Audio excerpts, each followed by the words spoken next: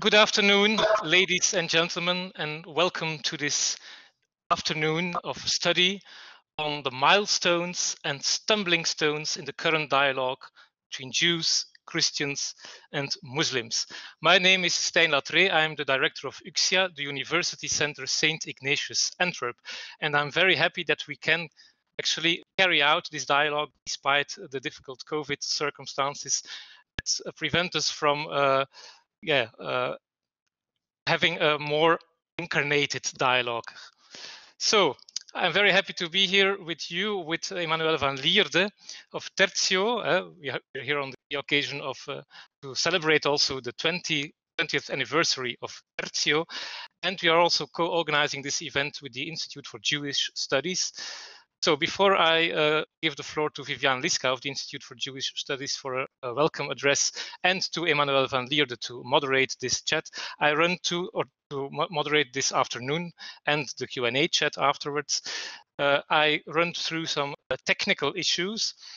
So if you experience any technical problems, then you can contact the moderator Hilde Gunst or Marijke Selis, who is also present here in the chat room. Please use Google Chrome as your browser in its latest update. You can stop pop-up notifications by clicking on the settings wheel. You have a menu on the right-hand corner of your screen. You can unfold that menu and then select the wheel, the settings wheel, and adjust the notification settings. For your privacy, I have to say that this session will be recorded and posted also on the websites of Tertio and UCSIA, where you will also find the texts in English and in Dutch available afterwards, so you can choose the media of your preference. And after the presentations of the keynote speakers, whom I welcome very warm-heartedly, so welcome to all keynote speakers. They will be presented to you by Emmanuel van Lierde. After the presentations and the responses, we will have Q&A, the possibility for you as audience to interact with the speakers, not by using your voice, but by using the chat function for everyone. You can find it also in the menu I just explained to you. You can click on the text balloon and then post your messages there. Please keep these messages restricted to the content of the webinar, not for personal messages to one another.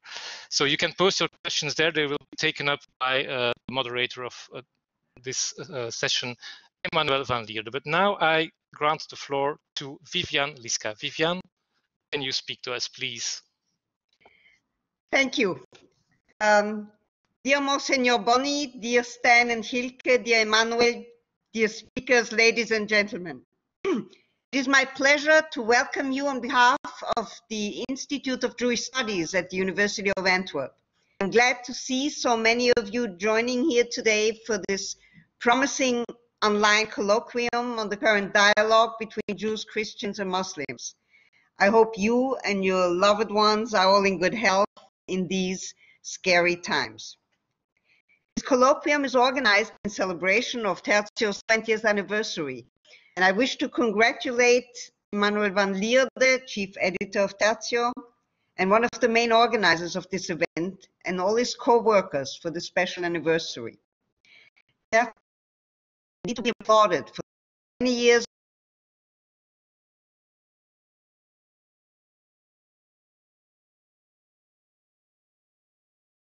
So, warm congratulations. I would also like to thank project coordinator Hilke for the, as always, pleasant and inspiring cooperation, and for approaching us to part in this colloquium by providing a Jewish perspective to the dialogue of today. And we are very grateful to Rabbi David Meyer of the Gregorian University for being back in our context and for so generously offering his insights into this matter. There was a wonderful event many years ago where Rabbi Meyer spoke, and it was really one of the unforgettable moments of an activity of the Institute of Jewish Studies together with UCSIA. He unfortunately could not participate here live today. He was most kind to send in a video message as a response to Professor Vetö lecture. And I'm very happy that we can, in this way, meet again after a meeting in Jerusalem. Finally, my special thanks and appreciation to all the speakers and respondents who provided their input and cooperation. We're honored to see so many prominent scholars gathered here to share with their peers and with a wider audience the expertise in the current dialogue between Jews, Christians, and Muslims. I wish you all an inspiring online colloquium. Thank you so much, Vivian. There was some problem with the connection, but we heard from you that you were very grateful for organizing this event together with us. Thank you for recalling also some events we had in the past together, UCSIA and the Institute for Jewish Studies. And now I grant the floor to Emmanuel van Wier, the editor-in-chief of Tertio.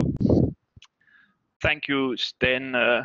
And also in my behalf, welcome to everybody in the name of the Christian Weekly Tertio. I wish to thank first of all my colleagues, Vivian Liska of the Institute of Jewish Studies and Stijn Latré and colleagues of UCSIA. I'm very glad that we can collaborate together once more. It's not the first time with both of these institutes that we can collaborate. The initiative started because of our 20th celebration of Tertio, 20 years of existence.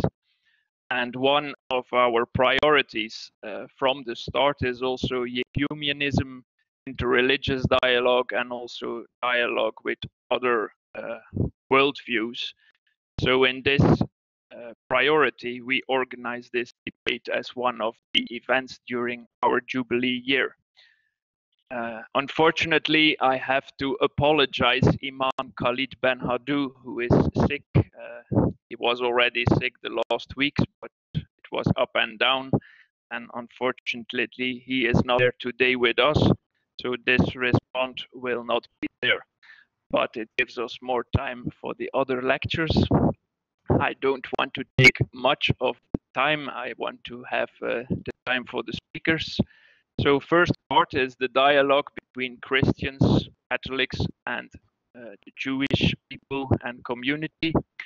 I'm glad to introduce to you Father Etienne Vetö, who is professor at Gregoriana University in Rome and also shareholder of and director of the Cardinal Bea Institute for Jewish Studies at Gregoriana. After his lecture, there will be a response of Rabbi David Meyer, but that will be on video. It will follow after Etienne's lecture, and I'm glad to give him the floor.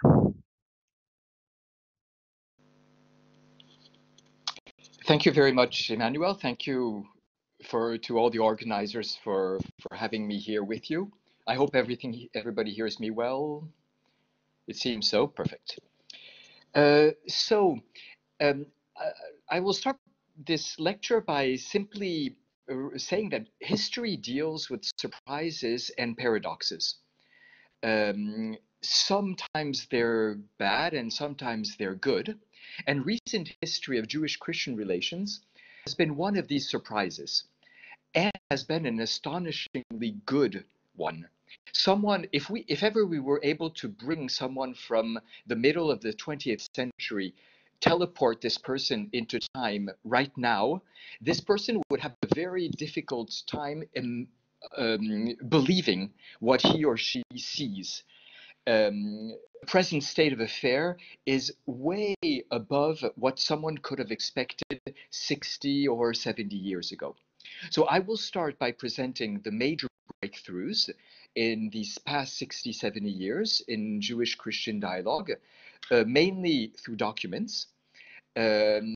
I must say that because of the time limits, I will limit myself to Catholic documents. It would be interesting to go also and see how other Christian denominations have been in discussion and dialogue with Jews in Judaism, but it won't be possible now. And so the first part will be the milestones, will be the achievements, the breakthroughs.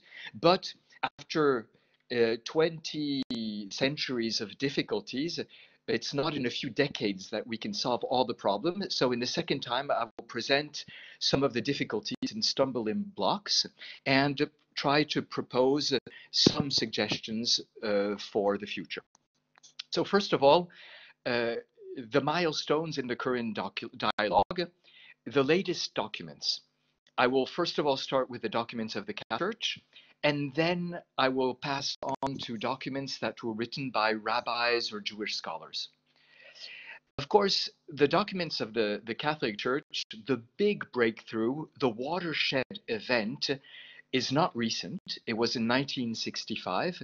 It was the fourth chapter of this document from the Vatican II Council called Nostra Aetate, the document on the relation between the Catholic Church and other religions.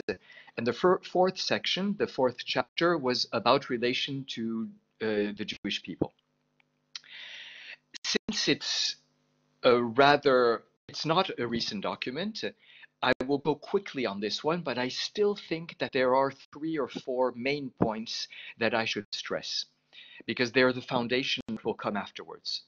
First of all, something that touches more of the perception of the Catholic Church, its own self-perception, but it's the fact that the Church recalls that she is rooted in the Jewish people and in their religious tradition. The Church receives the revelation made by God to the people of Israel. This is the basis of the Church's faith. And the First Testament, the Tanakh or the Hebrew Bible, the Old Testament, covers 75% of Christian scriptures. So this is fundamental. Christians consider themselves the spiritual stock of Abraham. This seems obvious to us now, but it's essential that it be explicit and that it be underlined as essential dogmatic dimension of the identity of the Church.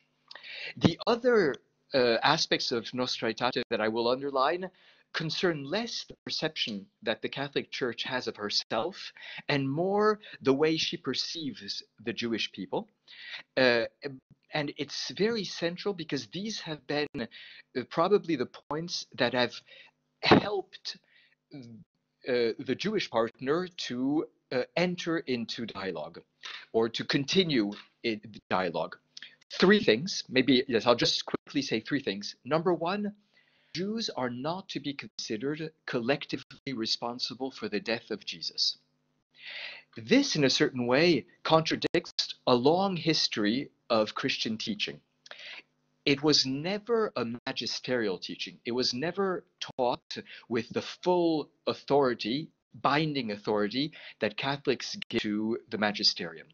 But it was very, very present in the long history of the teaching of the church fathers and of theologians, that Jews were responsible for the death of Jesus. What the council says, what Nostra Aetate says is, of course, some Jews of the time of Jesus were accountable for Jesus' death, but so were the Romans. And of course, the Romans are the one who actually killed him. And this is a very central point. And Judas, one of the disciples of Jesus, one of the chosen apostles, was a main actor in this event. So very they were not only the Jews, and of the Jews, a very small portion, and some of the heads of the Jews, and not even all. So this is, and so the Jewish people cannot bear collectively, and in the future generations, this responsibility. Another point, which comes from this one, is that Jews are not to be considered an accursed people. As the council says, God holds Jewish people most dear. The love of God for the Jewish people is full and is still there and is fully there. And finally, the council officially and firmly decries anti-Semitism. I will get back to this point in the end of this conference. After Nostra Aetate, there were quite a few significant documents.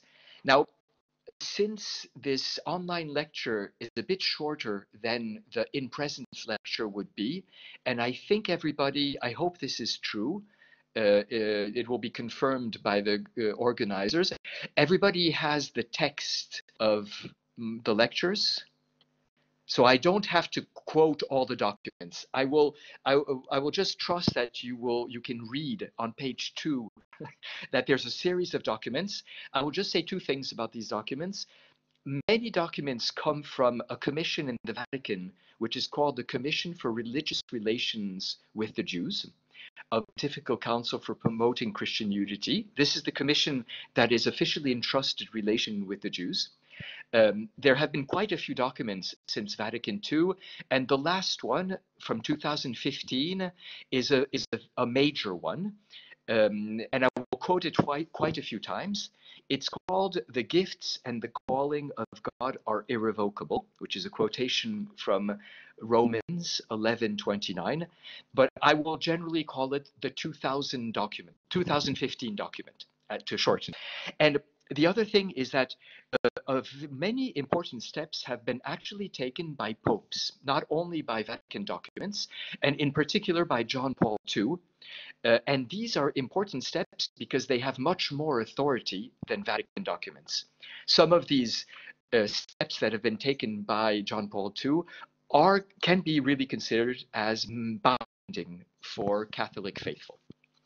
What do these Catholic documents say? I'm going to synthesize this in 3 assertions that we find if we gather all these documents together. The first aspect is that the Catholic Church states that its relation to the Jewish people is unique. It does not have the same relation to any other religion or religious tradition. As I said before, the Church recalls that its roots are in the patriarchs, and its roots are in the people of Israel. But what often people don't realize is that roots are a present reality. Often when we think of roots, we think of something that is the past. Yes, our roots are, and we'll think about past events or past centuries. But in a tree, the roots are what gives the tree now its strength and its movement. And very interestingly, in Nostra Aetate, when the Catholic Church says that Christianity, the Church, is rooted in the patriarchs, the Church receives her nourishment from these roots, it's a present tense. It's not past tense, it's right now. So this is really a question that we can even start asking. How can the Church receive in the present tense its nourishment from the Jewish people and from a living relation to the Jewish people? And this is why the 2015 document will actually say that we cannot consider Jewish-Christian dialogue as a dialogue, as interreligious dialogue in the strict sense of the word, not inter-religious, but intra-religious, even intra-family dialogue.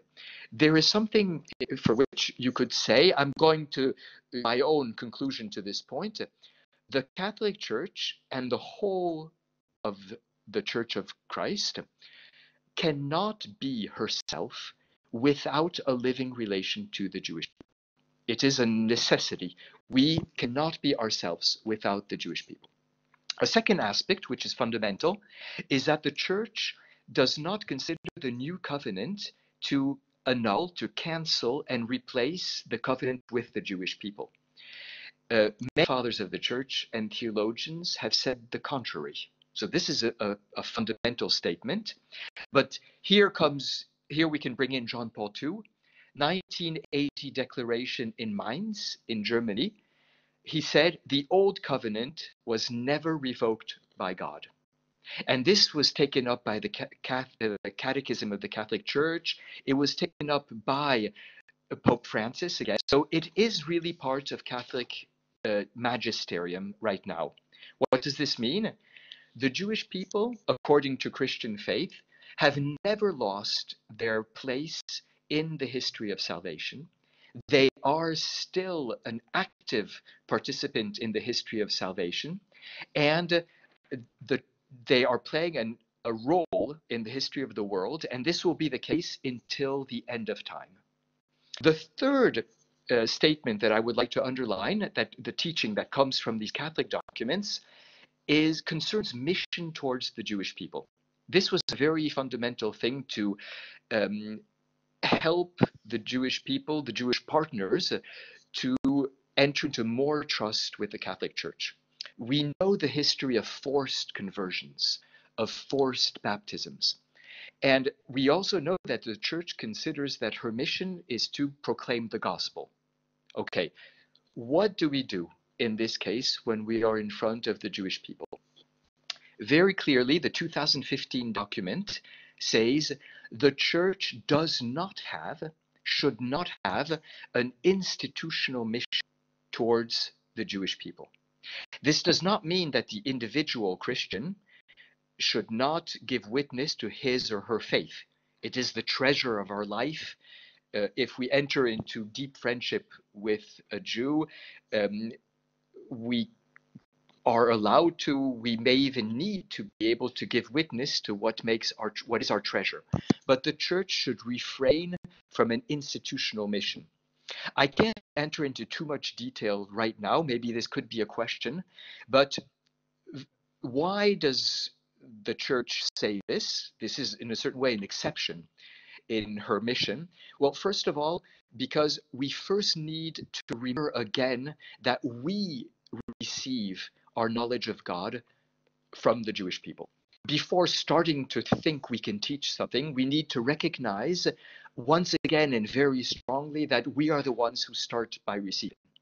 And also, the document, the 2015 document, says that after the Shoah, or it makes us understand that after the Shoah, the Church has not the same moral authority. To put it in another way, after years of centuries of persecution, the Church's authority in front of the Jewish people has really been weakened, and she may not have the authority to speak in this sense. And of course, this is a paradoxical statement. It's not very well explained in the 2015 document, but even though the Church considers that that all salvation comes through Jesus, and there are no two ways of salvation, for example, or multiple ways of salvation, still we cannot say that the Jewish people is outside of salvation. Jews are not outside of salvation. Even if they do not, and this is very clearly in the document, if they do not confess Jesus Christ explicitly. And it's true that we think of Abraham, Isaac, Joseph, the matriarchs, Moses, David, the prophets, and also all the holy men and women of Judaism in the past 2,000 years. How can we say that these people are not part of salvation? So this is for the Christian documents. Now to the Jewish documents. You can look on page 3, at the bottom of page 3. I will mainly quote 3 documents that are written by rabbis and scholars. Dabru Emet from the year 2000, To Do the Will of Our Father in Heaven, Orthodox Rabbinic Statement on Christianity, To Do the Will of Our Father in Heaven from 2015, and Between Jerusalem and Rome from 2017. These documents do not have the same authority as the Catholic documents, because the Catholic documents are teaching of the Church, either full magisterium or authoritative documents.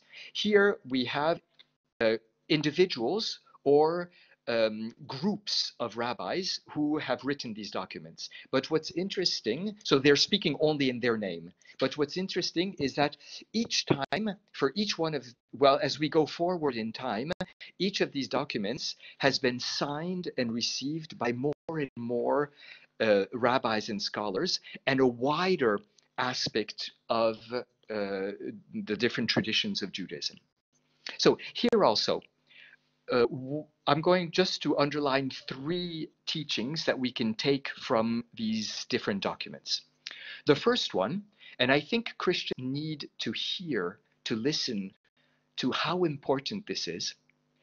These documents say that Jews can now start trusting Christians. Jews can now start trusting, putting some trust in the church. I say that Christians need to hear this because we often do not perceive that there is this problem. After 60 or 70 years of dialogue and hundreds of years of interrelation, but it's true that after persecution in Shoah and these past centuries, it is a major step. Dabrumet says, Christianity has changed dramatically. And the 2017 document says, it has become clear that the transformations in the church's attitudes and teachings are not only sincere, but increasingly profound. These statements are courageous, and I pray that the church may show herself worthy of this trust. A second major point, which is a bit similar to what the Catholic documents, but you'll see it's also a bit different, is that these documents underline that Christianity is in a unique relation to Judaism. There is a unique relation between Judaism and Christianity. Of course, these documents also stress that there are deep theological differences, deep differences of faith, but at the same time, and they do not say what the 2015 Vatican document says, which is that we may not be speaking about another religion, that we may be speaking about something which is inside the same religious tradition. This none of the Jewish documents says, but they do say that Christians are not any other kind of religion. Christians believe in the God who is creator and who has liberated the people of Israel from Egypt. This is important because it means the Jewish documents are recognizing that Christians do not only have the same idea of God, or partly the same idea of God, but they have a relation to the same personal God, who is the God of Abraham, Isaac, and Jacob, who is the God of Israel. Christians relate to the God of Israel. And Dabrumet concludes, or actually it's in the introduction, that through Christianity, hundreds of millions of people have entered into relationship with the God of Israel. So this is quite an impressive statement. And the third aspect is that the third point that is present in all these documents, and actually this is a point that we can find in practically every kind of a document concerning Jewish-Christian dialogue, is that Jews and Christians have a common responsibility for the world. Responsibility for justice, for peace, for ethical progress in the world, to fight against barbarisms, to fight against anti-Semitisms, to promote religious freedom. In Hebrew, we would say tikkun olam, which is to repair the world in together. And the 2015 document, To Do the Will of Our Father in Heaven, even goes further. And Rabbi Meir will quote this in the video. So I'm reminding you of this I'm introduced before he says it, that we actually, Christians and Jews, have a common, I quote, covenantal mission, a common covenantal mission, which I understand as the document saying that Christians also have received a covenant by God, and that their work is a covenantal work. And this document says Christianity is not an error of history. It's not an accident of history. It is part of God's design. This was not received by everybody, but it is a very powerful step. These were the milestones. These were these impressive breakthroughs. I hope they've been clear, even though they've been in a very concentrated form. Now, what is the next? Where are we going to? Where are the stumbling blocks? Or to put it in a more positive way, where's our future? What are the next steps?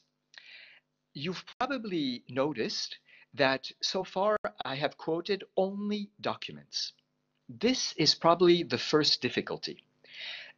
We have gone forward. We've had fabulous breakthroughs and milestones as far as official and scholarly documents are concerned.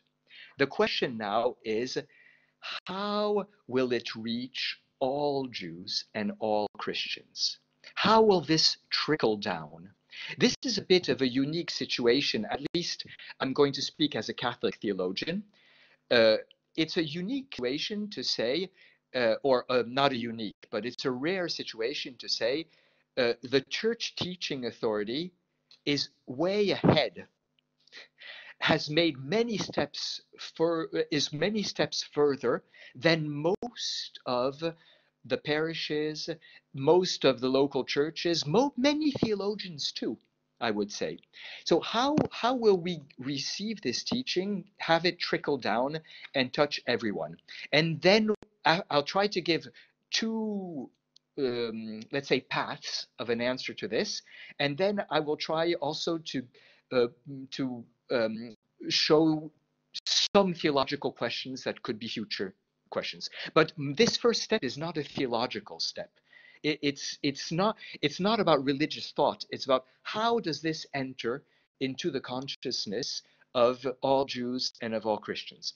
And when we want something to enter into the consciousness of everyone, I think the two main a group of people that can help us are, on one hand, the formators, and on the other hand, children and youth. Children and youth. What do I mean by this? I mean that these are the two groups that we should probably work with the most to get this teaching to trickle down. Formation, what do I mean by this? What I mean is, right now we are in a situation in which in many theological faculties, in many seminaries, and probably also in many formations for lay people and catechisms, there is a section devoted to Jewish-Christian dialogue. But we need more than a section.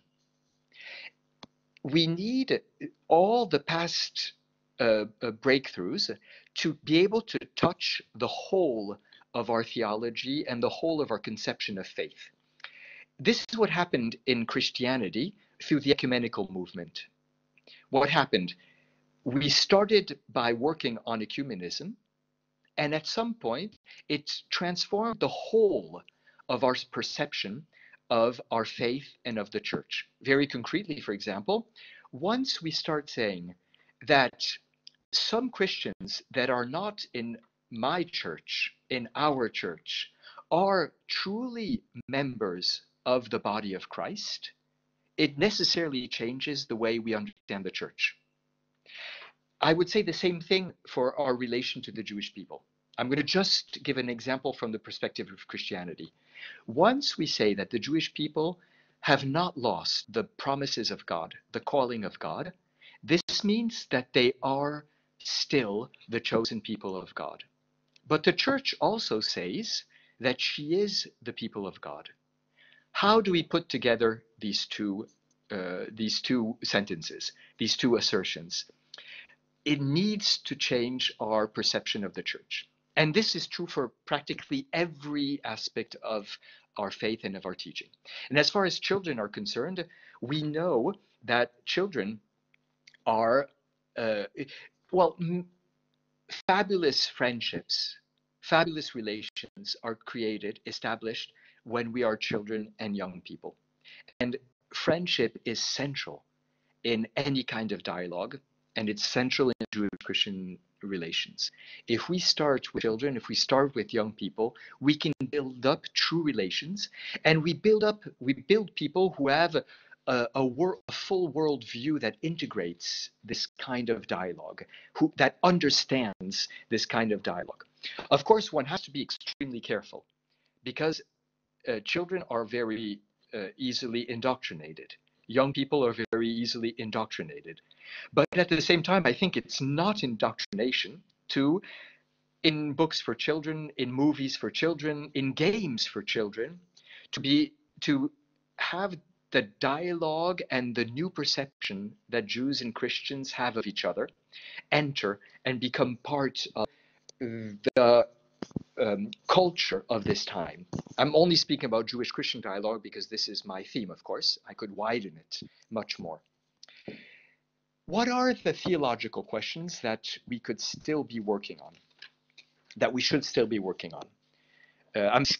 You realize that I'm skipping through my text. So I'm now on at the bottom of page 7. Well, I'm entering into point 2.2, some possible next theological steps. I will start by steps that the Christians should take, and then I will try to dare suggest some steps to our Jewish partners. 2 steps for the Christians. One, this is not new. Unfortunately, it's not new, and unfortunately, it still needs to be tackled, is anti-Semitism. Of course, when I'm thinking of these steps, I'm not only thinking of what a Christian would ask a Christian, or what a Christian would ask the church. I'm thinking of what a Jew would ask Christianity.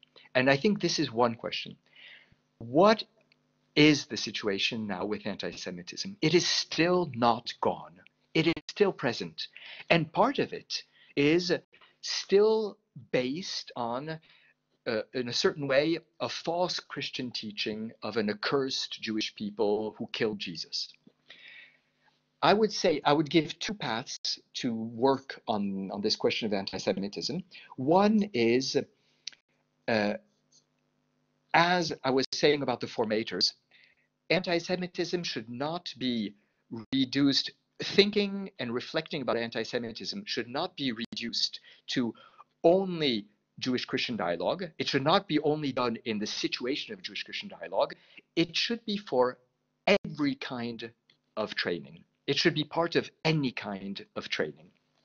And something else, when we say we want to fight anti-Semitism, we are putting this in negative, combative terms.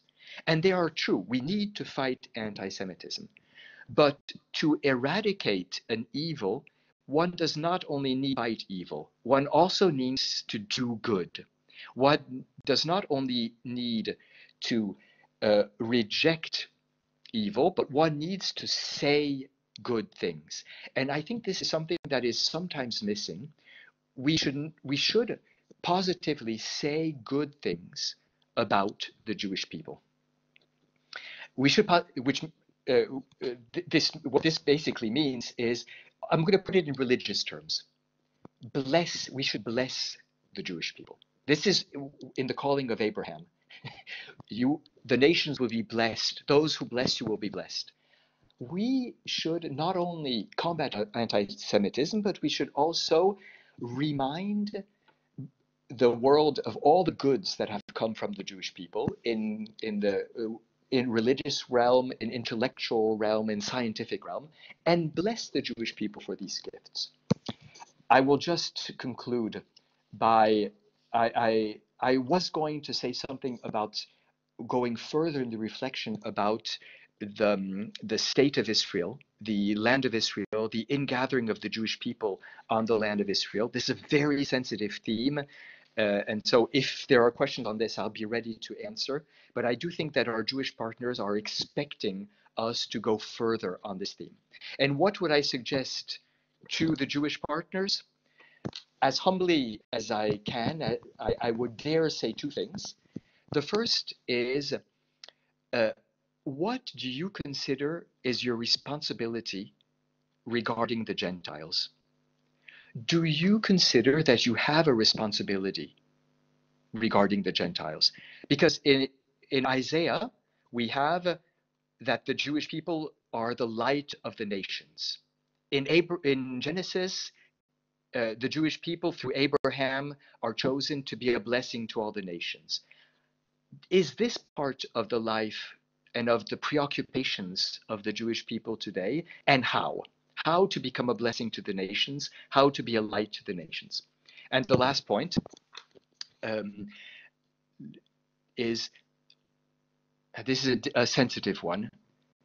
Is it possible that Jesus be considered as a rabbi, that his teaching be considered as one part of the Jewish tradition? I am not saying, is Jesus a Messiah? This is really not my question, but we are discovering through many Jewish scholars how Jewish Jesus was. And he was actually one of the first persons, maybe the first person historically, to have been called rabbi. In synagogues, this is Amy Jill Levine, a Jewish scholar of the New Testament at Vanderbilt University, who says this. I'm just going to quote her. She says, in Reform and conservative synagogues, we hear about non-observant Jews like Einstein. We hear about atheist Jews like Freud. We hear about non-Jews like Plato or Buddha. Why don't we ever hear about this observant, practicing, religious Jew who was Jesus? Okay, this is, I know it's very sensitive because the word Jesus, the name Jesus, evokes a past bitter history. But maybe this is one of the steps that we could look towards in the next decades. I'm finished here. I don't know what the future will be. I hope that it will be as different, that we can be as optimistic about the future as the breakthroughs of the last decades have shown us that we could be and should be. Thank you very much, Father Professor Etienne Vetö, for this short lecture and giving very headlines of what you were going to tell, but people can read your lecture again in extensive form. We can keep some things in mind that were crucial, I think. I've seen already some questions in the chat box. We keep them for the Q&A at the end. But now we go to a video response of Rabbi David Meyer, who is teaching now in New York, but who is also connected to the Gregoriana University in Rome and in your Center of Jewish Studies. Send us a video with his response, and I think we can see it shortly now. Well, let me first of all thank Professor Vivian Liska and the Institute of Jewish Studies, as well as Tertio and the UCSIA, for not only making this event possible despite the pandemic challenges, but for inviting me, at least remotely, to participate in today's lecture and to respond to Father Vetö. Thank you very much, Father Vetö, for the inspiring presentation you just gave. You have highlighted for us the very important aspect of the recent breakthrough that are comforting us who are involved in dialogue between Judaism and Christianity. And you have also pointed to challenges which are confronting us as well, as we continue to look ahead, practical challenges and theological challenges as well. You have given us a great deal to think about, and you have opened many horizons. Some of them are, of course, more encouraging than others. And I'm in particular very sensitive to the dichotomy you have presented, whereby the greatest achievement of dialogue are to be found in the textual legacy, as the trickling down, as you called it, of the letter and the spirit of those documents remains, of course, an unceasing challenge. Is dialogue, therefore, like revelation itself, that is producing a great written book, and yet with a more difficult and hesitant infusing of the hearts?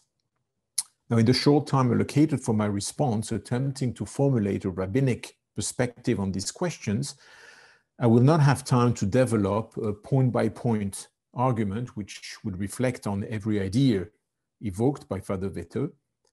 I would rather try to find a way to encapsulate, maybe under one single heading and one single topic, what I, as a rabbi and as a professor of rabbinic literature and contemporary Jewish thought, teaching at the heart of the Catholic world at the Gregorian University in Rome, and listening to the words of Father Vetö, what I perceive as an overreaching breakthrough that is simultaneously an overarching challenge in dialogue.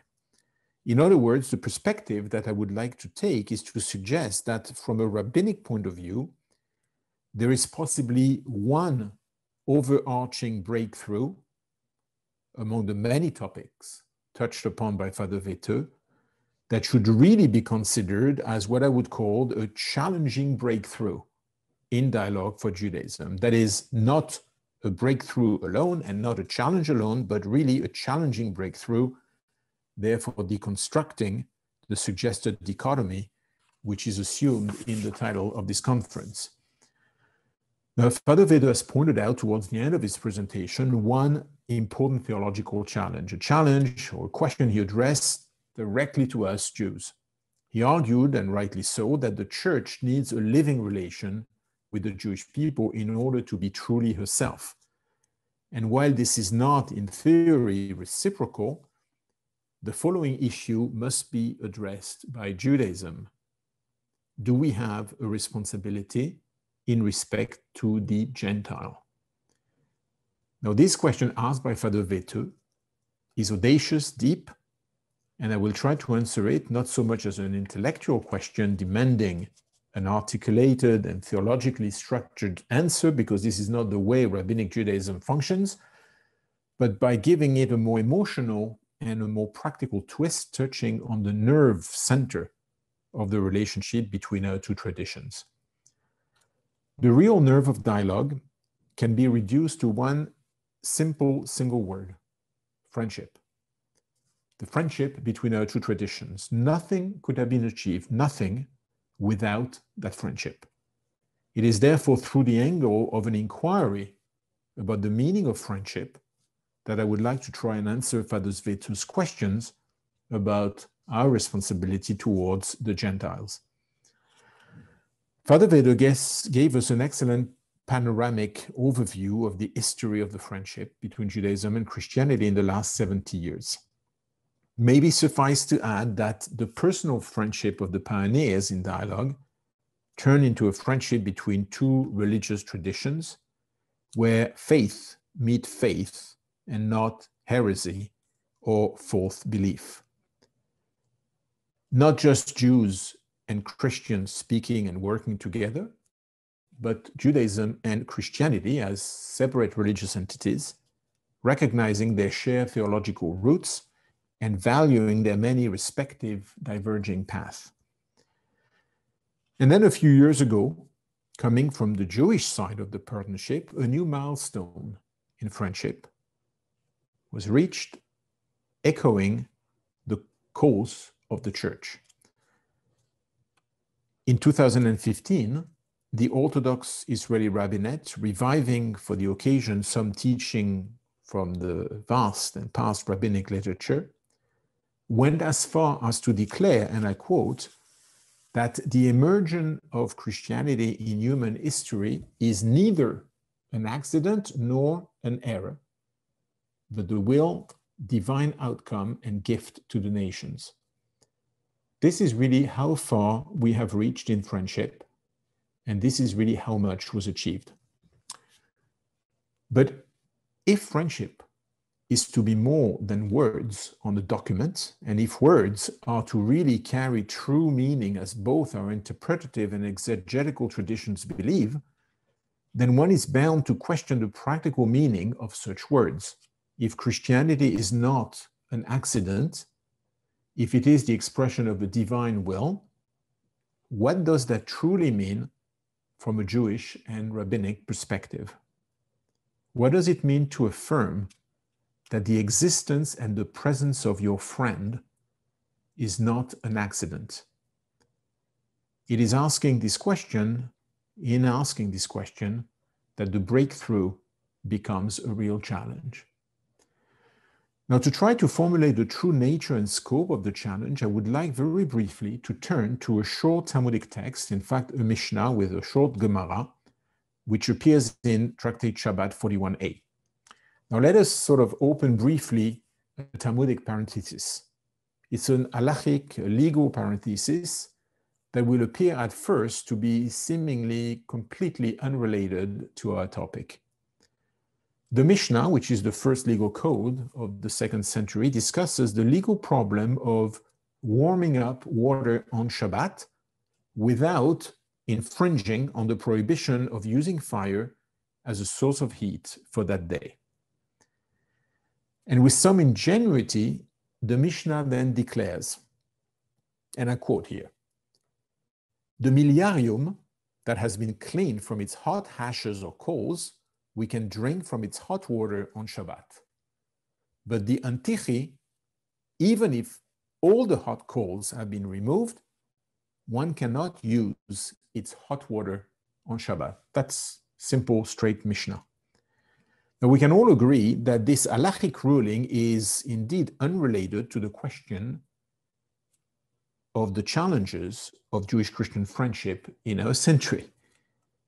It's unrelated unless we set our eyes and our minds on the two technical words of miliarium and antichi that are used to describe the kind of warming process of the water.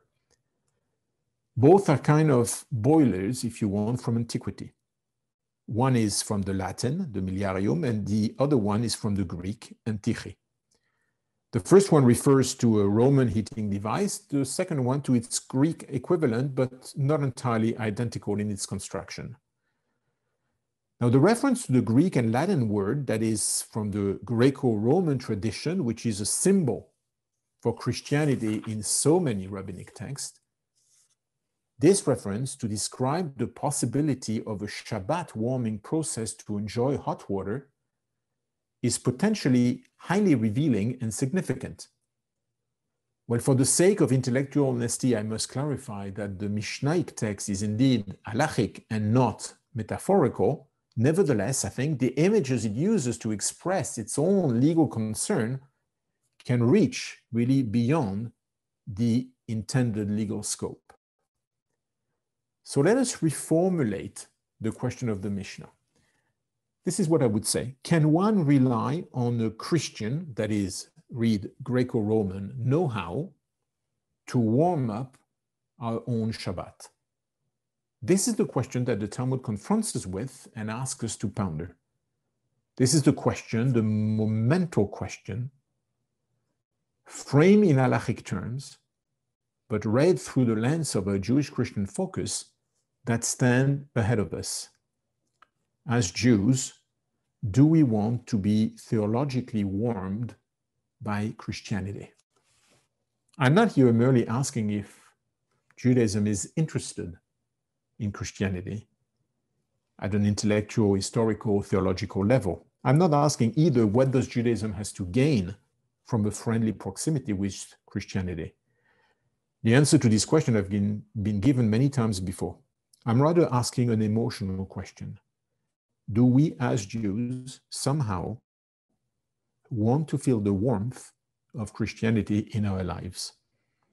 It is not do we need to feel the warmth, but do we want to feel the warmth? So I'm talking about the guts of Judaism. The question, let alone the answer, is in itself an immense challenge for Judaism. I have doubts that any of the signatory of the Declaration of 2015, and for that matter, the majority of the Jews, whatever their affiliation, would easily answer with a resounding and unequivocal yes to such a question. The famous words of Rabbi Berkovitz declaring that, and I quote, "As far as Jews are concerned, Judaism is fully sufficient. There is nothing in Christianity for them." Those words still powerfully echo in the minds and hearts of many. And yet, reading and listening to Father Vetö's presentation today, working with him at the Gregorian, having developed an enduring and honest, personal and deep relationship with members of the church really at all levels, I believe that the sincerity of their emotional bond with Judaism calls not just for an intellectual reciprocal answer, but for an emotional engagement to dialogue on our part. Hence again my question that I perceived as the real true challenge ahead. Do we Jews want to benefit from the theological heat and warmth that Christianity offers? My short response to the far-reaching perspective offered by Father Vetö is not the place to engage at length into the detailed reading of the Mishnaic text that I've quoted. We would need much more time to do so, in particular if we were to try and understand through the technical difference between the Miliarium and the Antichi, the condition under which the sages of the Talmud perceive that one could be warmed by the knowledge of the other or not, benefiting from the other, but without running the risk of losing one's own identity. What such a distinction based on the Talmudic discussion recorded in the Gemara could mean for us today, in the way we as Jews could benefit from the theological heat of Christianity, would be a fascinating enterprise. And it is a needed enterprise, as one would interpret a desire for theological warmth as a call to syncretism or dilution of one's true identity. But of course, nothing is further away from my intention. Maybe suffice to ask, as a conclusion,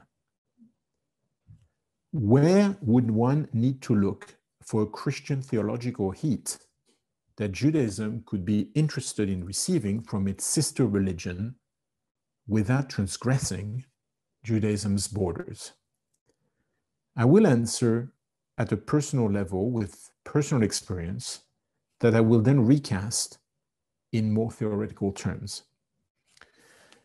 When faced with personal crisis, with grief, with anxieties, with loss, but also at times with joy, it is not only to rabbinic colleagues that I turn for guidance or for help. A few Catholic priests and theologians that I have known for years are also my personal port of call. And I have shared many burdens of life's journey with them. And I wonder, therefore, what do I look for? What do I hope for when, as a rabbi, I turn to them? And the answer is simple. It is not in their theological doctrine, and it is not in the official creed of their faith that I seek an answer.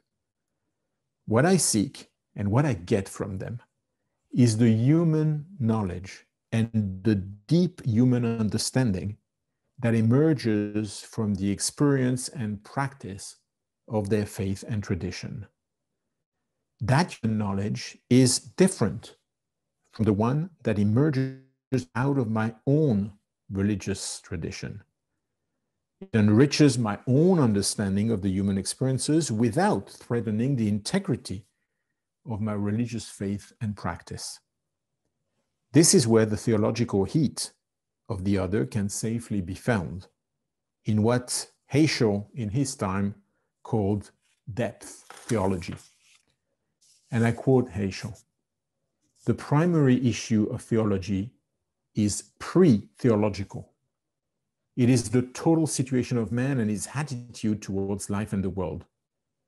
Theology declares, depth theology evokes. Theology demands believing and obedience. Depth theology hopes for responding and appreciation. Theology is in the books. Depth theology is in the hearts. The former is doctrine, the latter an event. Theology divides. Depth theology unites." So after the breakthrough of true friendship, it is maybe the challenge of the desire to be exposed to the depth theology of the other that must be met. Certainly on the Jewish side, if dialogue between our two traditions is to continue and move forward. And so I end by responding to Father Vetö's question with another question which I address to him now. if we as Jews were capable of formulating a religious desire to be warmed by the dead theology of the Church, would that not contribute even partially to demonstrate and activate our sense of responsibility towards the Gentile? So thank you again, Father Vetö, for having presented us your perspective and enabled me to try and answer with my own rabbinic perspective. Thank you very much.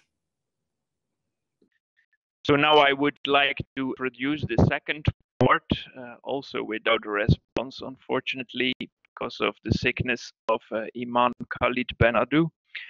But for us, will be speaking now Professor Felix Körner. He's a Jesuit. His main association is at the Gregoriana in Rome for Islam studies and dogmatic theology. But today he is in Berlin and will talk to us from Berlin. Well, welcome, Professor Felix Körner, and I'd like to give to you the floor. Dear Emmanuel and dear listeners and watchers, can you all hear me? Ah, good. Thank you very much for joining. And to you, Emmanuel, and your team, also thank you very much for preparing so beautifully this event, which makes it all the more worth to contribute tonight. Christian-Muslim relations, a Catholic theologian's perspective. What I'm going to say is fairly conceptual, so be warned. And there will be many points. So I recommend those of you who are easily bored or fall asleep easily to just pick one idea of what I'm presenting and ponder on it. Need not be able to repeat all I'm saying by heart. After all, you also have the Dutch and the English version of my text. First, we will look at the past decades. From there, we will see which themes need to be developed now, and we will discuss them. I will conclude with some remarks on Islamophobia.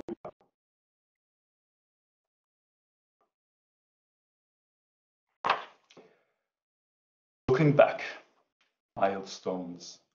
What are the milestones of the past half century in Christian teaching concerning Islam? I will focus on the Catholic Church's universal magisterium. In other words, what does the Vatican say about Islam? In fact, that question will often lead us not only to words, but also to actions. And of course, words are actions anyway. One final introductory remark is due. Can we have relations with Islam? Is it not always with Muslims? Well, no. Throughout the centuries, some Christians and Muslims were on good terms in personal relations. We even know of lifelong friendships. But the Second Vatican Council moved things to an official level, from mere encounter to dialogue. That is to say, from the individual or occasional event to an institutional process among representatives of whole communities, patiently continued in spite of personal failures, in the hope of long-term mutual transformation and in view of the common good. Still, when we now review the last decades, we will be focusing on popes. That sounds like reducing dialogue to individuals again. Of course, a pope is meant to be the face of a whole community and can even become the face of an era. In that sense, let us dare to present a pontifical history of Catholic-Muslim relations.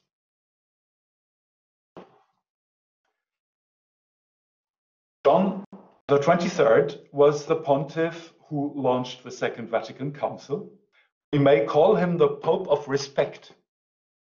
He was able to speak cum estimatione, with a sense of appreciation with all people of goodwill. It was with remarkable reverence that he mentioned the others, that is, unbelievers, believers of other religions and of other denominations. It is in his spirit that the relevant document of the Council spoke explicitly with respect about the adherents of Islam. It is well known, Nostra Aetate will then speak of Muslims precisely cum estimatione, sense of appreciation. Paul VI became John's successor when the Council was in full activity. Would Vatican II prove successful with its huge reform agenda? We should call him the Pope of realization. Why? Because he understood that the Council was a groundbreaking challenge to be implemented in theology and ecclesial structure. Paul subsequently made key steps in this, for example, by founding the Secretariat for Non-Christians. John Paul II was elected Pope in 1978, the first ever poll. He took the programmatic name of his predecessor, John Paul, who had been in office too short to live up to that name, combining the contemplative concern of St. John with the theological zeal of St. Paul, but also uniting the attitudes of his two great predecessors, Pope John's respect and Pope Paul's realization. John Paul II turned out to be staunch in his stances, but mobile in his manners. And he was surprisingly open to other religions. Isn't that surprising? Well, no. If you consider two features of his life, for one, John Paul II was a philosopher, so a search for truth beyond the Bible was familiar to him by default. But even before that, he had strongly suffered under two practically atheist regimes, namely Nazism and communism. So the importance of religion in general was obvious to him. Without faith, humanity cannot become humane. We might summarize the historic meaning of his many journeys, invitations, gestures, and messages under one tag again. John Paul II was the Pope of relation. But speaking concretely, what happened in terms of interreligious progress during his papacy and probably because of him? We need to see one structural step and three developments in terms of doctrine. Structurally, Pontifical Council of Interreligious Dialogue. John Paul II upgraded in 1988 the Vatican Secretariat for Non-Christians to the now famous Pontifical Council for Interreligious Dialogue. The Polish Pope wanted to underline the importance of interreligious dialogue as concept and as activity. But what were the doctrinal developments? The first two concern not only Muslims, but followers of all religions. The third, however, was specifically said in relation to Islam. First doctrinal development, purification and enrichment. Already in 1984, the not yet upgraded Secretariat issued an impressive document called Dialogue and Mission. It says that persons from different faith traditions receive, when honestly encountering each other, purification and enrichment. This is well said. Let us ponder on this formula for a moment. We are being purified because we get rid of much prejudice. Because we are humbled by the serious dedication of others. And we are also disillusioned when we see that many of our hopes are not coming true, because God's plan can be different from ours. We are being enriched. Is that theologically conceivable? After all, we confess that our own religion is complete. So, speaking as Christians, we confess that Christ is fullness. We say that he contains all the treasures of wisdom and knowledge, all the treasures of wisdom and knowledge. And how can we be enriched by others? The letter of the Colossians offers a solution when it says that in Christ are hidden all treasures of wisdom and knowledge. So we need time and experience to uncover what is already present in Jesus Christ. Second point on doctrine, pneumatology. In 1990, John Paul II was able to teach in a prominent place in an encyclical that the religions are effects of God's Spirit at work in human history. Last point I want to underline concerning doctrine is same God. One famous theological question is, do we have the same God, we Christians and Muslims? The Second Vatican Council had already made explicit in 1964 that Muslims, along with us, adore the one and merciful God. Now, John Paul called out in 1985 to the young Muslims in Casablanca that nous croyons au même Dieu, le Dieu unique, le Dieu vivant, le Dieu qui crée les mondes et porte ses créatures à leur perfection. So we believe in the same God. We need to discuss this later. Before that, however, let us continue our pontifical history of dialogue. In 2005 came a new pope, and it seemed a new phase in Catholic-Muslim relations, Benedict XVI.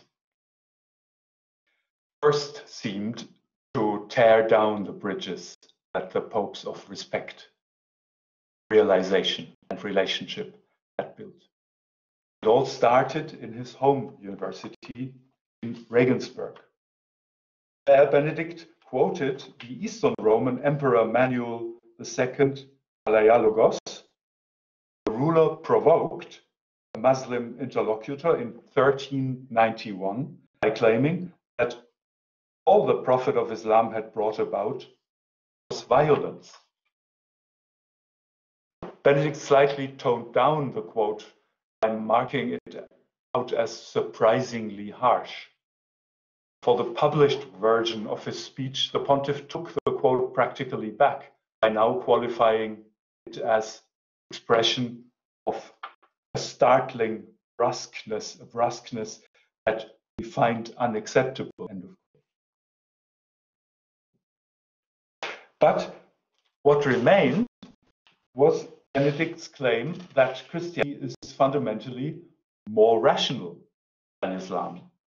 That, however, cannot be upheld if one studies Christian and Islamic theologies.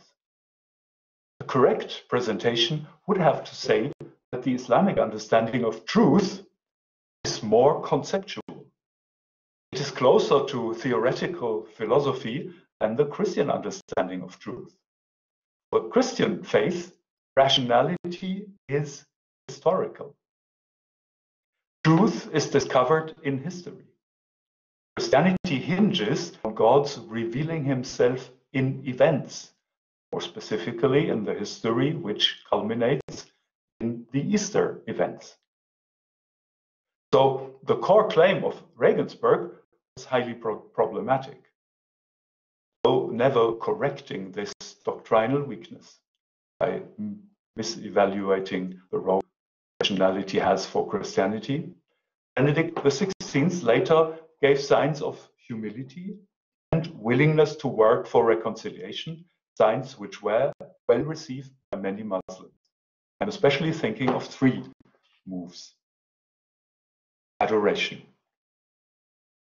During his visit to Turkey in November 2006, Benedict gave what should be called his Ankara address. The Turkish Presidency of Religious Affairs, the then Pope, said, as an illustration of the fraternal respect with which Christians and Muslims can work together, I would like to quote some words addressed by Pope Gregory VII in 1076 to a Muslim prince in North Africa who had acted with great benevolence towards the Christians under his jurisdiction.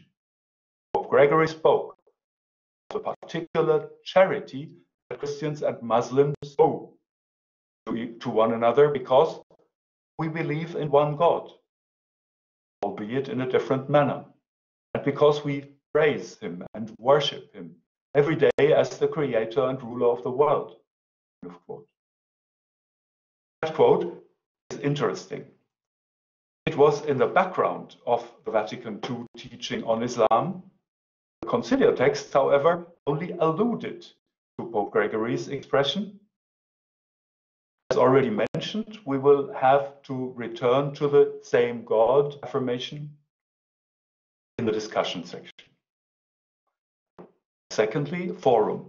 Due to Muslim patience, the insulting formulation of Regensburg was transformed into a promising process of profound dialogues in the so-called Catholic Muslim Forum. And thirdly, side by side.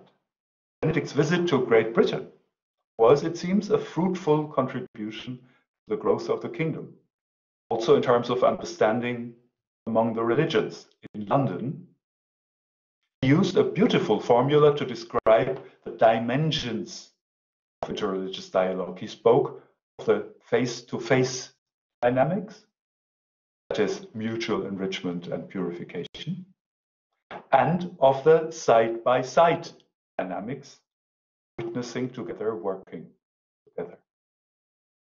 So Benedict should not be called an anti-dialogue pontiff. He is rather a theologian who wants to go beyond the superficial agreement into scholarly encounter. He was, I suggest, the Pope of reflection. Pope Francis finds much credit among Muslims. They regularly see him not so much as the spokesperson of the church only, but of all believers. Indeed, of true humanity. So, in terms of interreligious development, he deserves to be called the Pope of representation, a model for every person of goodwill, as a Muslim once told me. A model for every person of goodwill. Francis uses the aforementioned formula of dialogue as purification and enrichment, and he wisely quotes it in the way Benedict also used it. Francis's doctrinal contributions to the Church's view of Islam can be summed up in 5 points. Each of them is more than mere conceptualization. Rather, each of them is a speech act. Fundamentalisms.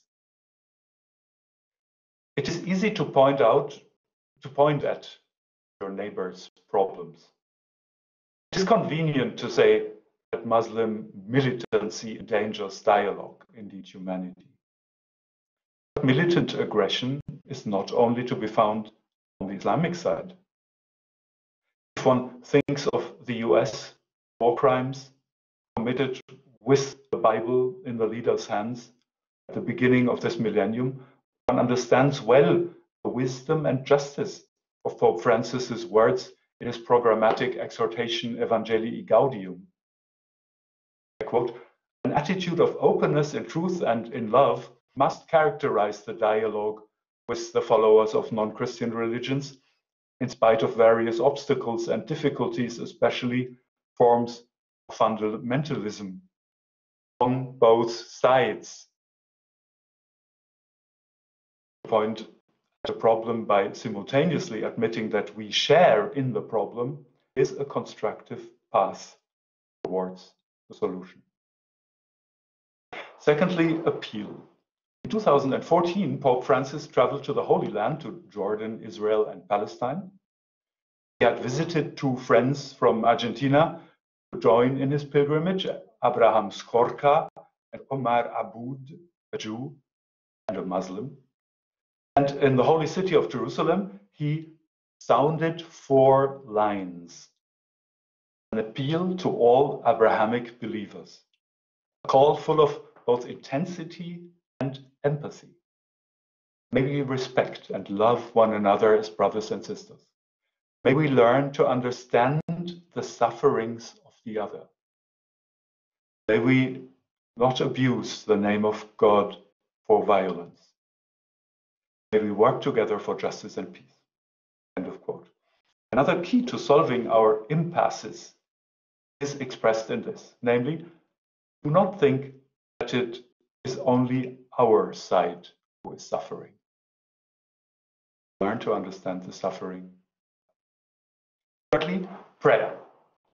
It was an almost prophetic act when Francis's predecessor, John Paul II, invited representatives of all religions to Assisi in 1986. The formula then used to describe what they were about to do was that they had come together to pray, not that they had come to pray together. At the time, it was especially Cardinal Ratzinger who was worried about syncretism. So prayers should, according to official instructions, not be said along with members of other religions, but only in their presence.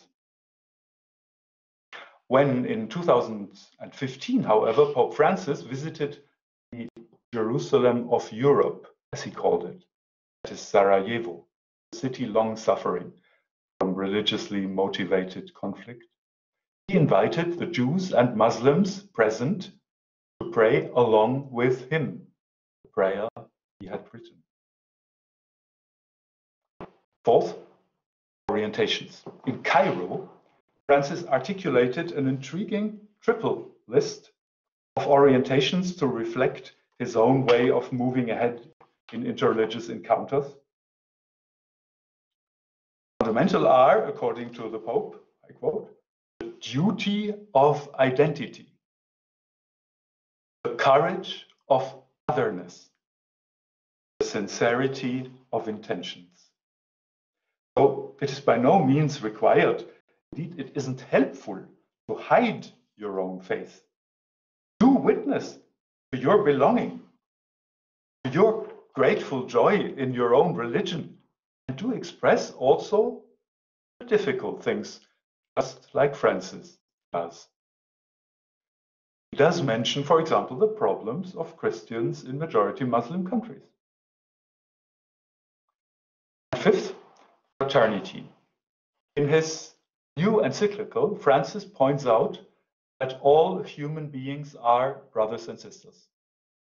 Francis first sounded this motif when he co-signed a document on universal brotherhood in Abu Dhabi last year. Because there's much to be disputed in all this theologically, so we should now turn to the discussion of the open questions in Christian-Muslim dialogue.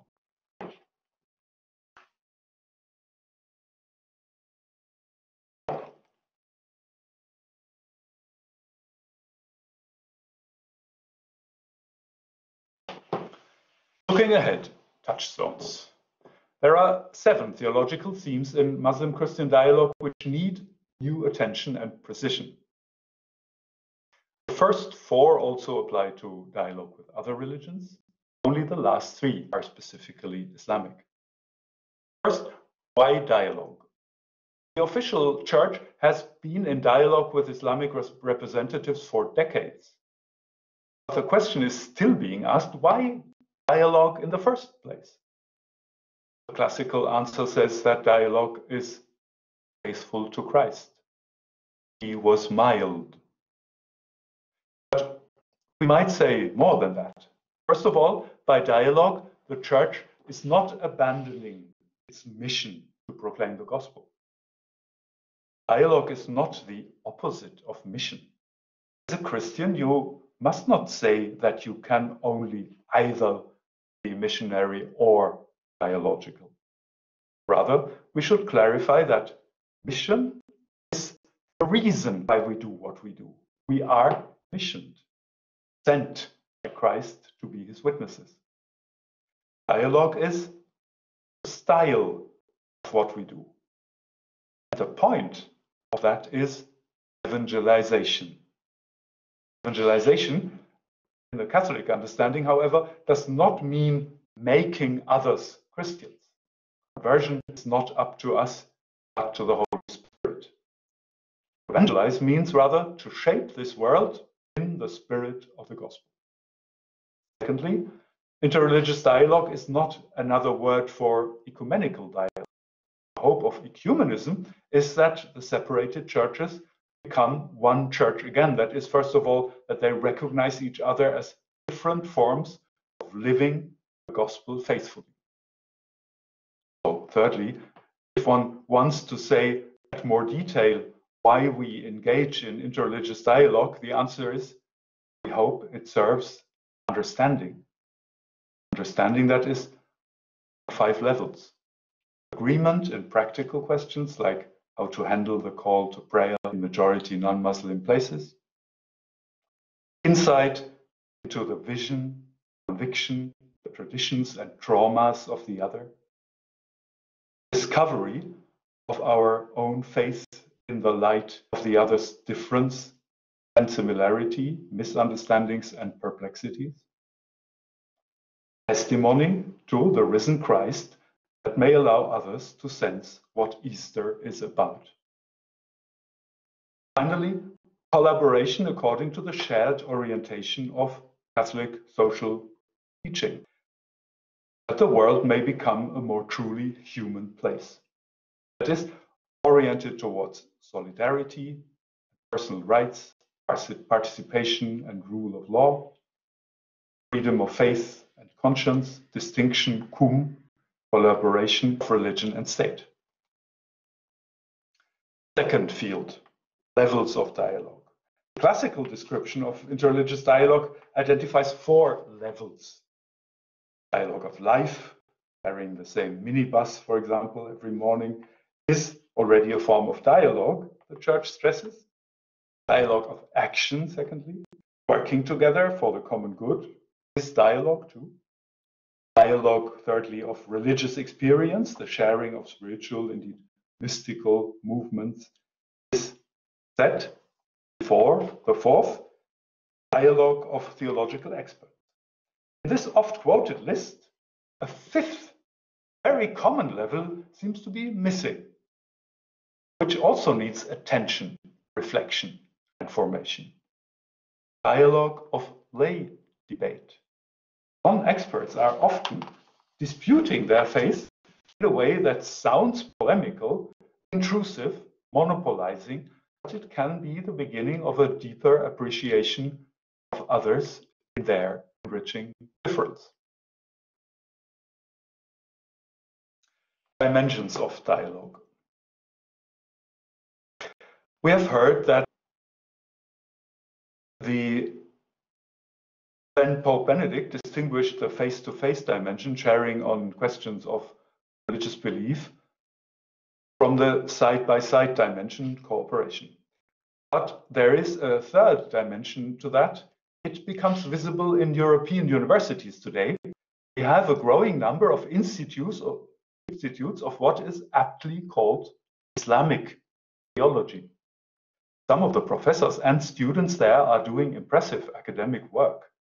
Typically, a lot of face-to-face and side-by-side is going on with theologians from other religions, especially with Christians, sometimes also with Jewish thinkers. That's good news. There is also a need of spaces for confessional theology. That is to say, future imams, future pastors, future rabbis need classes also among themselves, with all the questions and inspirations they get from interreligious encounters. They also need to dedicate time to their very own traditions, their classical methods, their specific internal problems. They are not on the verge of creating a Unitarian religious thought, but we see the different faith traditions now entering theological interaction. In short, interreligious dialogue does not only have 2 dimensions, but 3, face to face, side by side, and back to back. Dear Father Felix, may I ask to shorten up a bit? Yeah, very good. Yeah. Shall we do? Let me see. How many minutes do you want to give me? 3 or 5 minutes to go, but. So I discuss the same God question and then go on to Islamophobia. Do Muslims and Christians believe in the same God? The Church has been affirmative on this. The reasons that were given are rather unconvincing. Why is this an important question? Let us look at the proposition, we believe in the same God. The proposition needs to be seen from 2 fundamental aspects. That is, who is the one we turn to, and what are we doing when turning to him? More technically speaking, who is the referent, God, and the reference, believing. The referent of both Muslim and Christian worship and trust is indeed the one and only God. If you compare a Christian believer with an adherent of a Roman God, that would be different. If someone is a worshipper of Mars, calls him God, there's an abyss of difference between us. We Muslims and Christians, Jews, understand by God, the creator, governor, and fulfiller of the universe. That is beyond discussion among all who refer to the God of Abraham. In that sense, Abrahamic monotheists agree on what it is to be divine.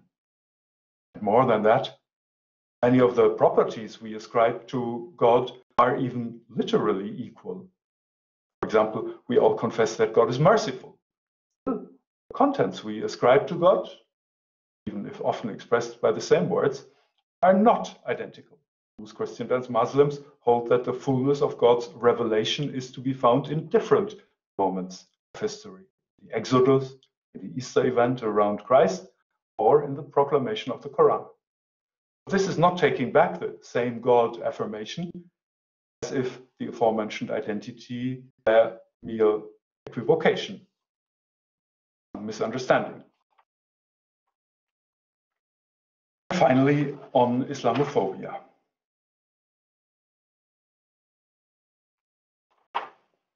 I was asked to say something on the problem of Islamophobia. It is actually a double problem. Islamophobia can be an apologetic trick used by people like Recep Tayyip Erdogan. Every critical word from a European voice is then labeled as Islamophobic. If you understand this defense strategy, you can say no. I criticize this or that point, not because it is Islamic, but because it is against our agreement or against democracy or against humanity. But Islamophobia really exists. It's a type of xenophobia. Now, it's quite natural to have mixed feelings in front of people we do not know. Fear and curiosity often go together. But we need to know that this is a natural reaction which requires our clarity of observation, reflection, and action. If we look at the European danger of Islamophobia, these 4 considerations might help. Your neighbor may be a Muslim, among many other things. She's a student, perhaps, and a basketball player, and a fan of the Netflix series Stark, and a reasonably good cook, and a great person to jog with. Don't frame persons into one single belonging. Islam may or may not be an important factor in the people we tend to see as Muslims. Secondly, just like many other traditions of belonging, Islam can be abused to justify segregation and violence. What helps is to have spaces where both Muslims and non-Muslims can learn about Islam. Muslims should have face-to-face, side-by-side, and also back-to-back. Places like classes of religious education where they can learn about the great traditions of Islam, their ambiguity, plurality, rationality, and beauty. For that, also academic theology is helpful. But non-Muslims should also learn more about Islam.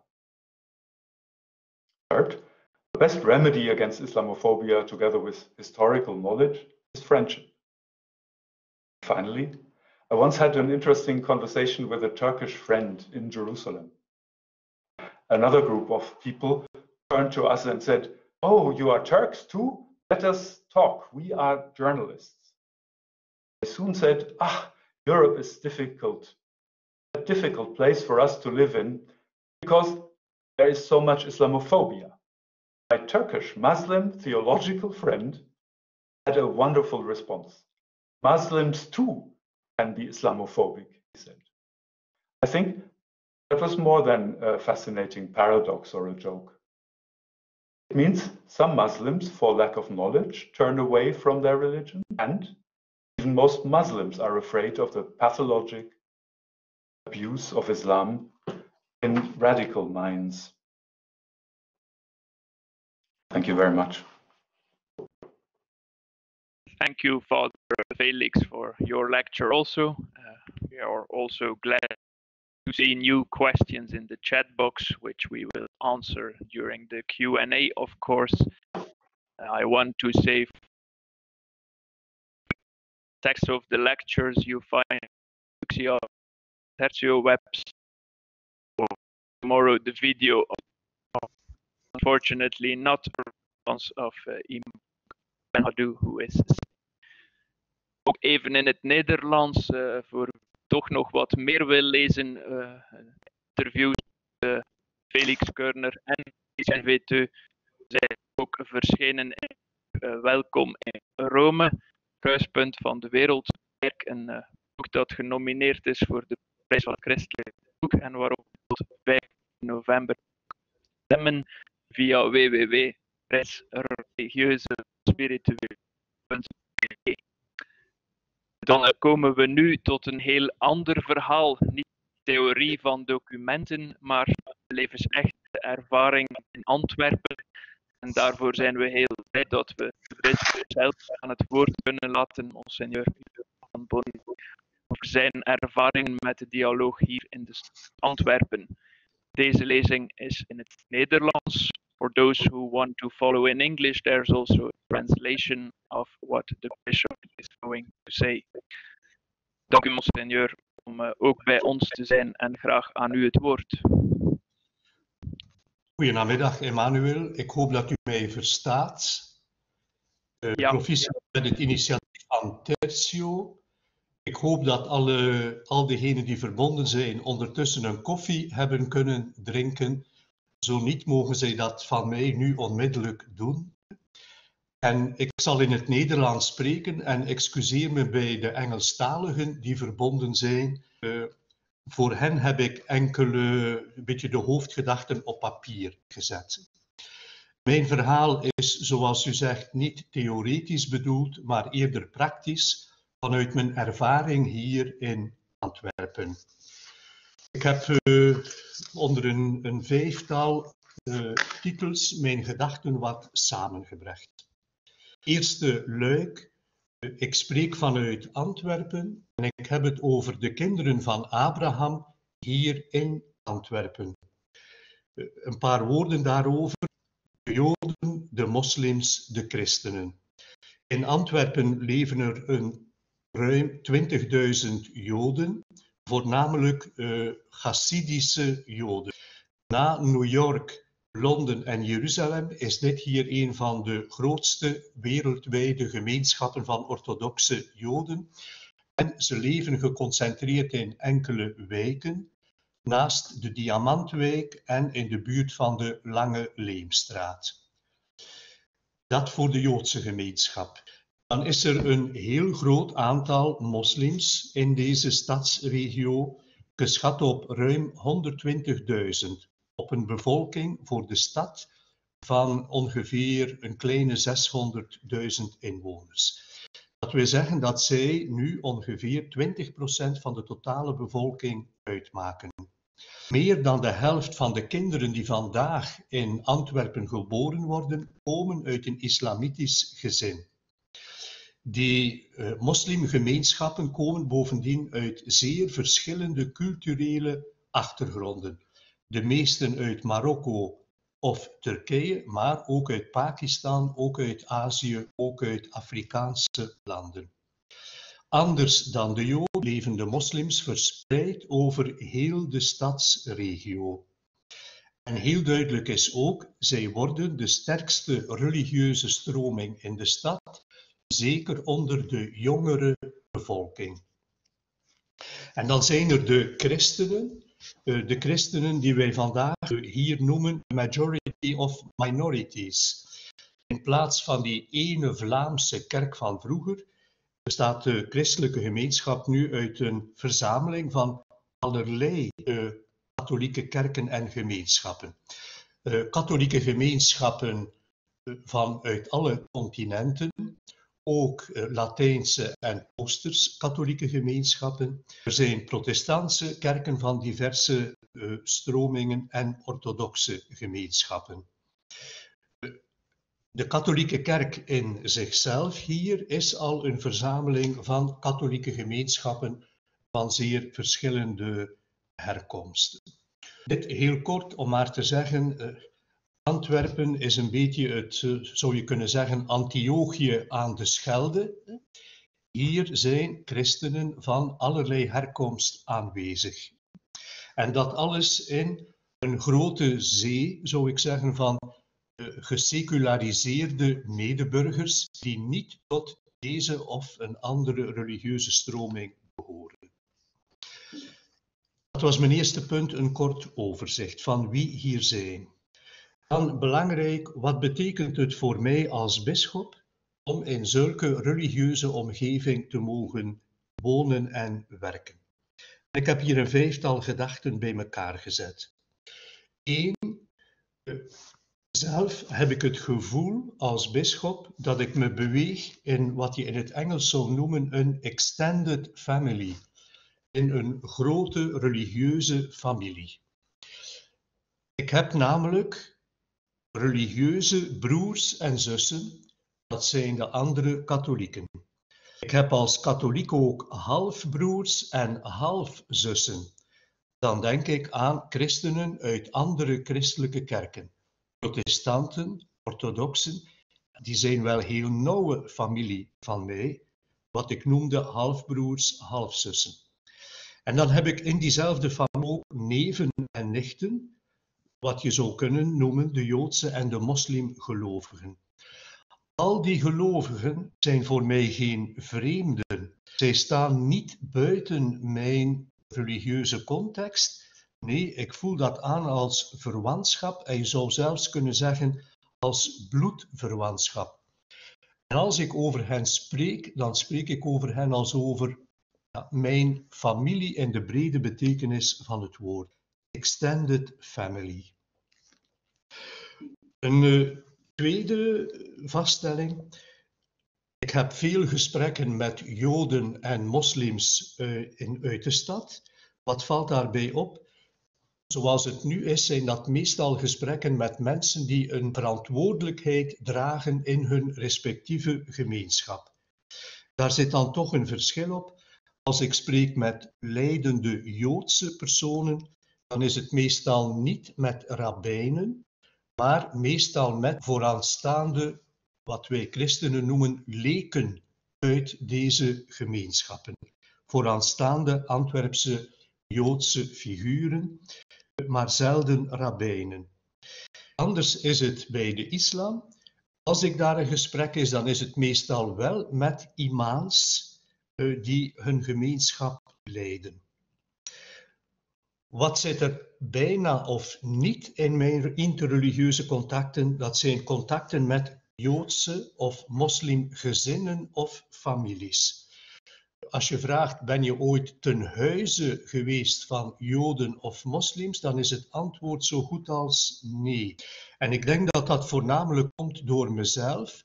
Had ik dat echt gewild, of als ik dat nu zou willen, dan kan dat, denk ik. Maar daar heb ik tot nu toe niet op ingezet. Voel ik dat aan als een tekort? Ja. Ik zou daar wat dichter bij het concrete leven kunnen komen van Joodse gezinnen of islamitische gezinnen. Een derde vaststelling. Ik ben met velen in gesprek, Joden en moslims, maar meestal niet op hetzelfde moment. Het is nu eens met de ene en dan met de anderen. Het is een soort brugfunctie. Een brug staat ook verankerd op de twee oevers en juist daardoor kan ze een brugfunctie vervullen. Ik denk dat dat een niet onbelangrijke rol is om met de ene en de anderen in contact te blijven en een brug tussen hen te vormen. Een vierde vaststelling. Als de andere gemeenschappen, Joden of moslims, een zaak hebben waarin wij zouden kunnen meewerken voor de goede zaak, dan contacteren zij ons. En dat is niet moeilijk. Ik denk bijvoorbeeld aan de coronaproblematiek van de laatste maanden. Heel vaak zijn wij met Joden en moslims samen naar de minister gestapt en hebben wij samen onderhandeld over een gemeenschappelijk protocol. Dus er zijn vlotte contacten over maatschappelijke toestanden of gemeenschappelijke belangen, wanneer dat nodig is.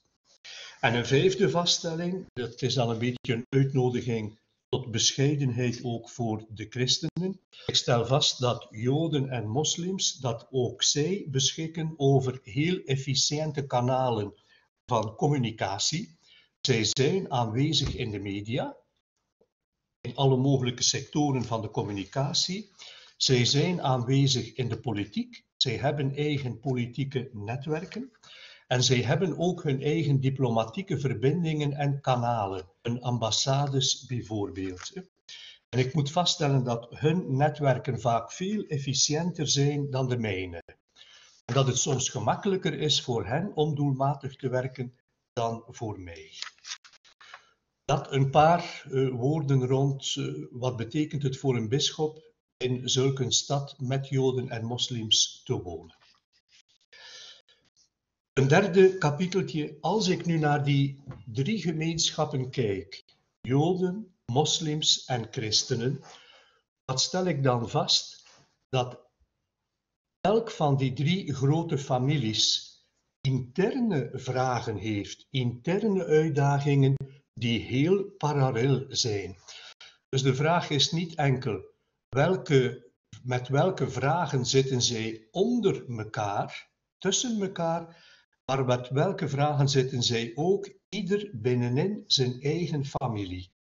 En dat vraagt volgens mij ook de nodige aandacht.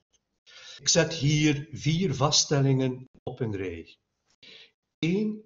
Elk van die gemeenschappen, christen, jood, moslim, heeft te maken met heel grote interne verschillen, om niet te zeggen interne spanningen. In elk van die 3 religieuze groepen bestaan grote verschillen van historische en culturele achtergrond. Verschillen ook van taal en van waardenpatroon, van geloofsinterpretatie en ook van observantie. Verschillen onder de Joodse strekkingen, onder de islamitische, onder de christelijke. De gemeenschap, de eerste uitdaging voor elk van de 3 is om gemeenschap te vormen binnenin zichzelf. Een tweede vaststelling die ik heb is dat als je de vraag stelt met wie hebben al die gelovigen nu echt contact? Hebben zij contact met vertegenwoordigers of buren of vrienden uit andere godsdiensten hier? Of hebben zij veel eer contact via telefoon of internet met geloofsgenoten, ook al wonen die in andere landen? Dan is het antwoord Het tweede, de moderne communicatiemedia laten het toe dat wie van elders komt en hier woont en soms al heel lang woont, nog altijd meer contacten onderhoudt met geloofsgenoten in andere landen en andere continenten dan met buren of vrienden hier. Bijvoorbeeld een Joodse gelovige zal via tv, via internet, WhatsApp en zo verder nog altijd meer contacten onderhouden met Joodse verwanten in New York dan met andere Joden in Antwerpen. Een moslimgelovige staat dag aan dag in contact met zijn verwanten en familieleden in Marrakesh, meer dan dat hij hier contact zou zoeken met andere moslims, bijvoorbeeld uit Turkije. En Poolse katholieken hebben meer contact met hun Poolse familie in Polen dan met een andere katholiek hier in hun straat.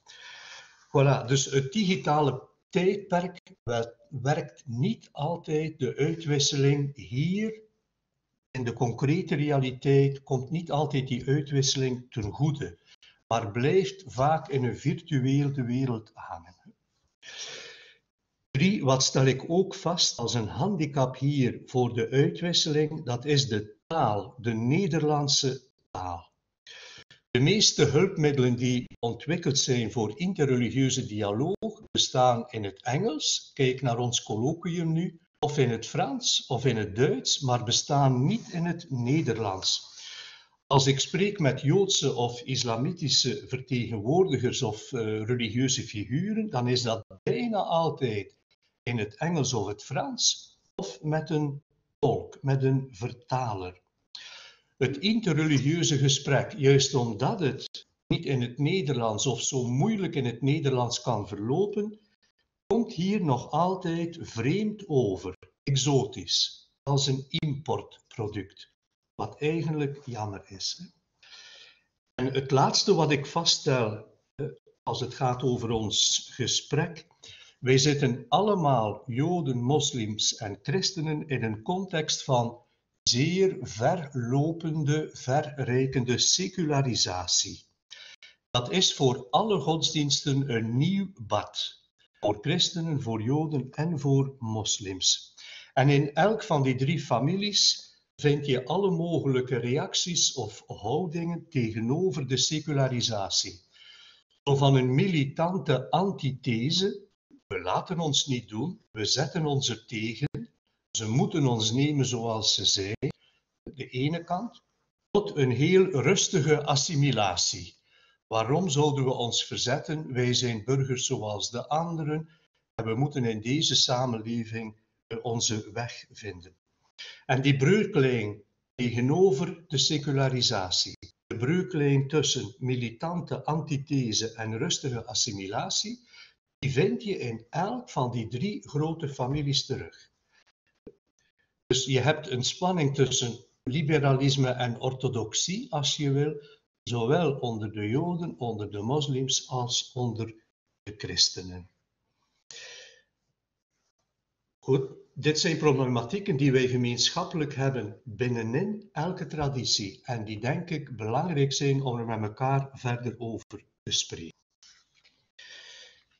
Een 4e puntje, als ik dan kijk in de stad naar echte plekken waar men elkaar ontmoet, naar plekken die effectief verbondenheid scheppen, waar kom ik dan uit? Ik kom uit buiten de synagoge, buiten de moskee en buiten de kerk.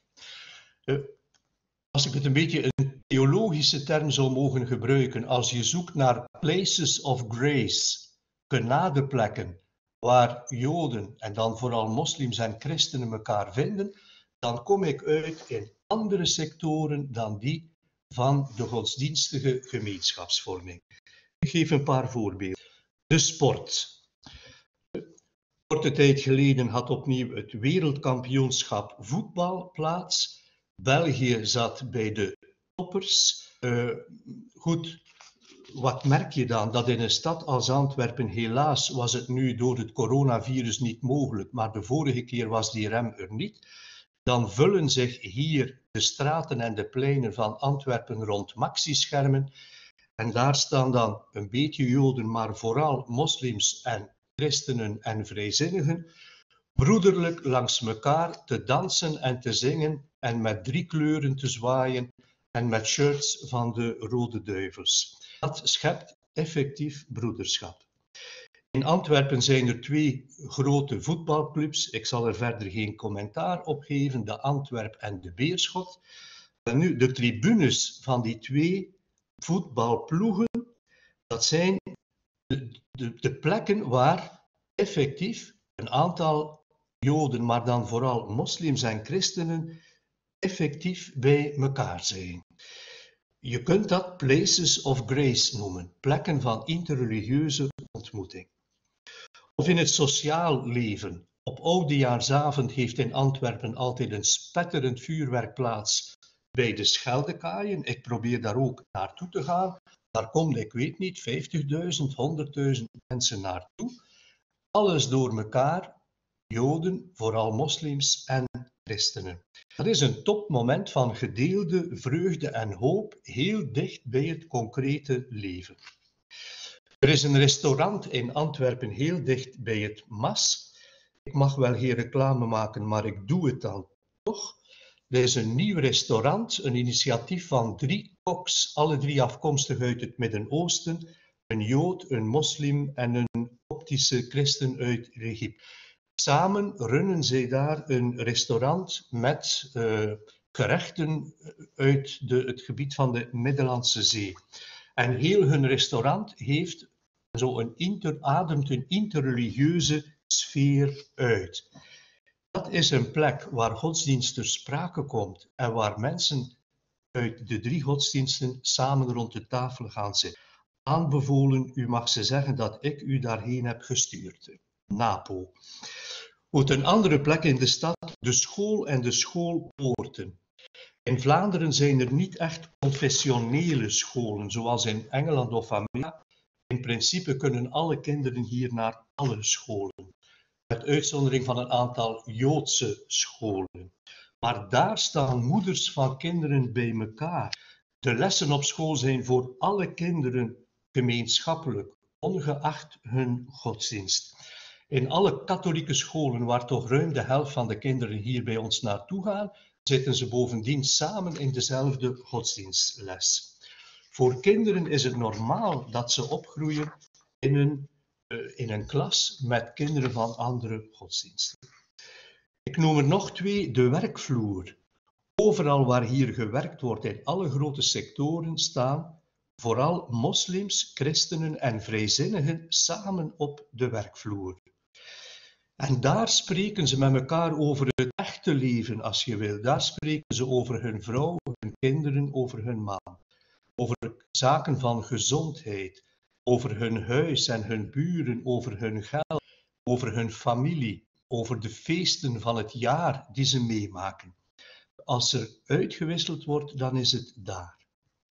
En tenslotte ook in de politiek, alle grote partijen, misschien behalve 1, proberen op hun lijst zowel christenen, vrijzinnigen, Joden en moslims te hebben.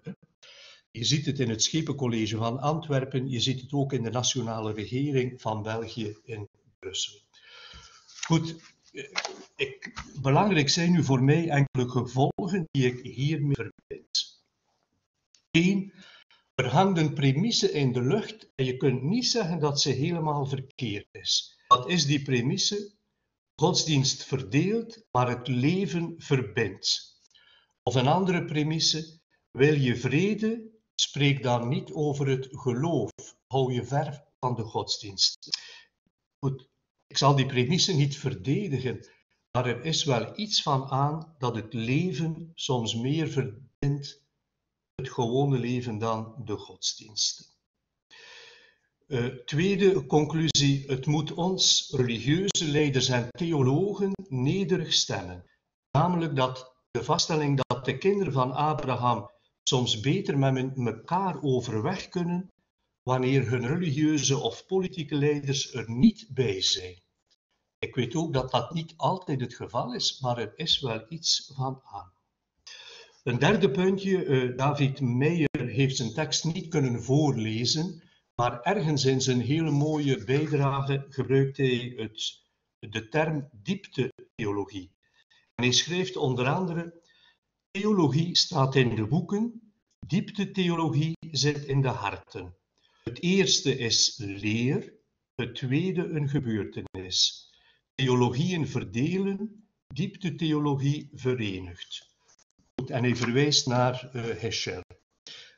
Het is een doordenkertje, er is wel iets van aan dat er een stuk in het leven zelf, een stuk dieptetheologie zit, dieper dan wij met onze theologie kunnen vatten of naar boven halen. En een vierde gevolg, conclusie die ik ermee verbind, we moeten een beetje voorzichtig zijn als we zeggen dat receptie van officiële documenten een probleem is dat zich stelt van boven naar beneden. Etienne Vetö heeft erover gesproken en het was zo, hij heeft de term ook gebruikt in zijn bijdrage. Het probleem om officiële documenten die vooruitlopen op de realiteit, op wat ter plekke gebeurt, om die te laten zakken van boven naar beneden. Nu, volgens mij is er wat receptie betreft, is dat maar de helft van het probleem. Er is een even groot receptieprobleem, volgens mij, van beneden naar boven. Over andere onderwerpen misschien of over andere gevoelens. Maar ook dat is een vorm van receptie, één die moet doorstoten van beneden naar boven. Water komt niet altijd gemakkelijk van boven naar beneden, dat weet ik ook. Maar het is voor water nog moeilijker om van beneden naar boven te geraken in de receptie. Voilà. En dan wil ik nog eindigen met een aantal woorden over de gesprekken tussen de kinderen van Abraham. We hebben die ook. Er bestaat in Antwerpen zoiets als de trialoog, van dialoog naar trialoog. Gesprekken waarin Joden, moslims en christenen betrokken zijn, die zijn er, alhoewel het kleinschalig, klein, maar ze zijn er. Nu, bij die gesprekken tussen de kinderen van Abraham wil ik toch een paar bedenkingen maken. Eén, het is vandaag zo bon ton om te zeggen, we moeten vooral spreken en het liefst alleen over datgene wat ons verbindt. Want wat ons van elkaar onderscheidt, ik zeg nog niet scheidt, maar onderscheidt, ach, dat is niet zo relevant. Bovendien, datgene waarin we verschillen, dat weten we al lang. Maar we willen nu weten wat ons met elkaar verbindt en verenigt. Dit is noodzakelijk uiteraard. En vooral na jaren van vervreemding en ontkenning van elkaar, of elkaar voorstellen in verkeerde clichés, is het heel belangrijk aandacht te hebben voor wat ons met elkaar verbindt. Alleen, ik vind het even belangrijk om het te hebben over datgene wat ons van elkaar onderscheidt. Het is niet zo dat wij onze verschillen goed kennen en dat het tijdverlies zou zijn om ons daarmee bezig te houden. Gelijkenis en verschil zijn volgens mij even relevant. Vriendschap of liefde, als je wil, heeft de twee nodig. Uiteraard moet die zoeken naar wat verbindt, maar die probeert ook datgene in de ander te steunen wat de andere tot andere maakt. Als de andere niet van mij verschilt, dan is er wel een optelling mogelijk, maar dan is er geen liefde of relatie mogelijk. Ik zeg dat ook in het ecumenische verband trouwens. De verschillen tussen de kerken die zijn relatief, maar het gaat wel over betekenisvolle verschillen. Zeker als we de andere als andere willen respecteren. Dat is een eerste bedenking. Het tweede, in de tekst van Felix Körner vond ik een heel mooie uitdrukking. Ik had die nog niet gelezen, maar ik vind die heel bruikbaar en relevant. Hij zegt, er zijn dingen die we moeten bespreken face-to-face, andere dingen die we moeten doen side by side, en er zijn onderwerpen waarover wij moeten spreken back-to-back. Dat wil zeggen met de rug naar elkaar, maar ieder over zijn eigen traditie, over zijn eigen familie. Er zijn inderdaad nog vele punten die christenen met elkaar moeten bespreken, onder christenen. Evenzeer als er onderwerpen zijn die moslims nog moeten bespreken onder elkaar, fundamentele kwesties, die zij onder elkaar verder moeten uitdiepen. En er zijn ook onderwerpen die Joden nog onder elkaar moeten uitklaren. Nu, we zitten dus, om het anders te zeggen, in elke familie nog met ons eigen huiswerk. Nu, dat eigen huiswerk, dat zou mijn punt zijn hier, gaat niet zozeer over hoe we naar onszelf kijken of hoe we onze eigen traditie verstaan, maar dat huiswerk gaat ook en vooral hoe we naar de anderen kijken. Hoe zien wij vanuit onze traditie de anderen? In die zin, Nostra Aetate, dat document van het Tweede Vaticaans Concilie voor de katholieke kerk, is al een paar keer vermeld. Dat was eigenlijk zulk een document uit 1965 voor de katholieken. Back to back. Wat zeggen wij vanuit onze traditie over de anderen? Een vierde puntje, en dan kom ik stilaan aan het einde van mijn bijdrage. Wat ik frustrerend vind, zowel in de ecumene als in de interreligieuze dialoog, frustrerend, maar misschien onomkoombaar, dat is de voortdurende doorkruising van wat men noemt de theologische en de niet-theologische factoren. Ik zit zowel in ecumenische gesprekken als in het overleg met het Jodendom op Belgisch niveau. Voor het Jodendom hebben we op Belgisch niveau een gespreksforum christenen en Joden. Maar zowel in het gesprek met de moslims als in het gesprek met andere christelijke kerken als met de Joden schieten die niet-theologische factoren onmiddellijk naar boven. En soms heb ik de indruk dat we zullen moeten wachten tot voorbij deze tijd, tot in het eschaton, vooraleer we zullen kunnen spreken met elkaar zonder fundamenteel geconditioneerd te zijn door die theologische factoren. Ik zet ze gewoon op een aantal op een rijtje zonder er nu verder op in te gaan. Maar de Joods-Palestijnse kwestie schiet altijd naar omhoog in het gesprek met de Joden. Het islamitisch fundamentalisme komt altijd naar boven wanneer het gaat met of over de moslims. Het christelijk westerse kapitalisme maakt het voor iedereen moeilijk om te spreken met christenen uit Europa of uit het Westen. Daar zijn die hegemonistische christenen weer. Dan de macropolitieke blokken. Je kunt niet spreken tussen Joden, christenen en moslims zonder dat heel de problematiek van het Midden-Oosten naar boven komt.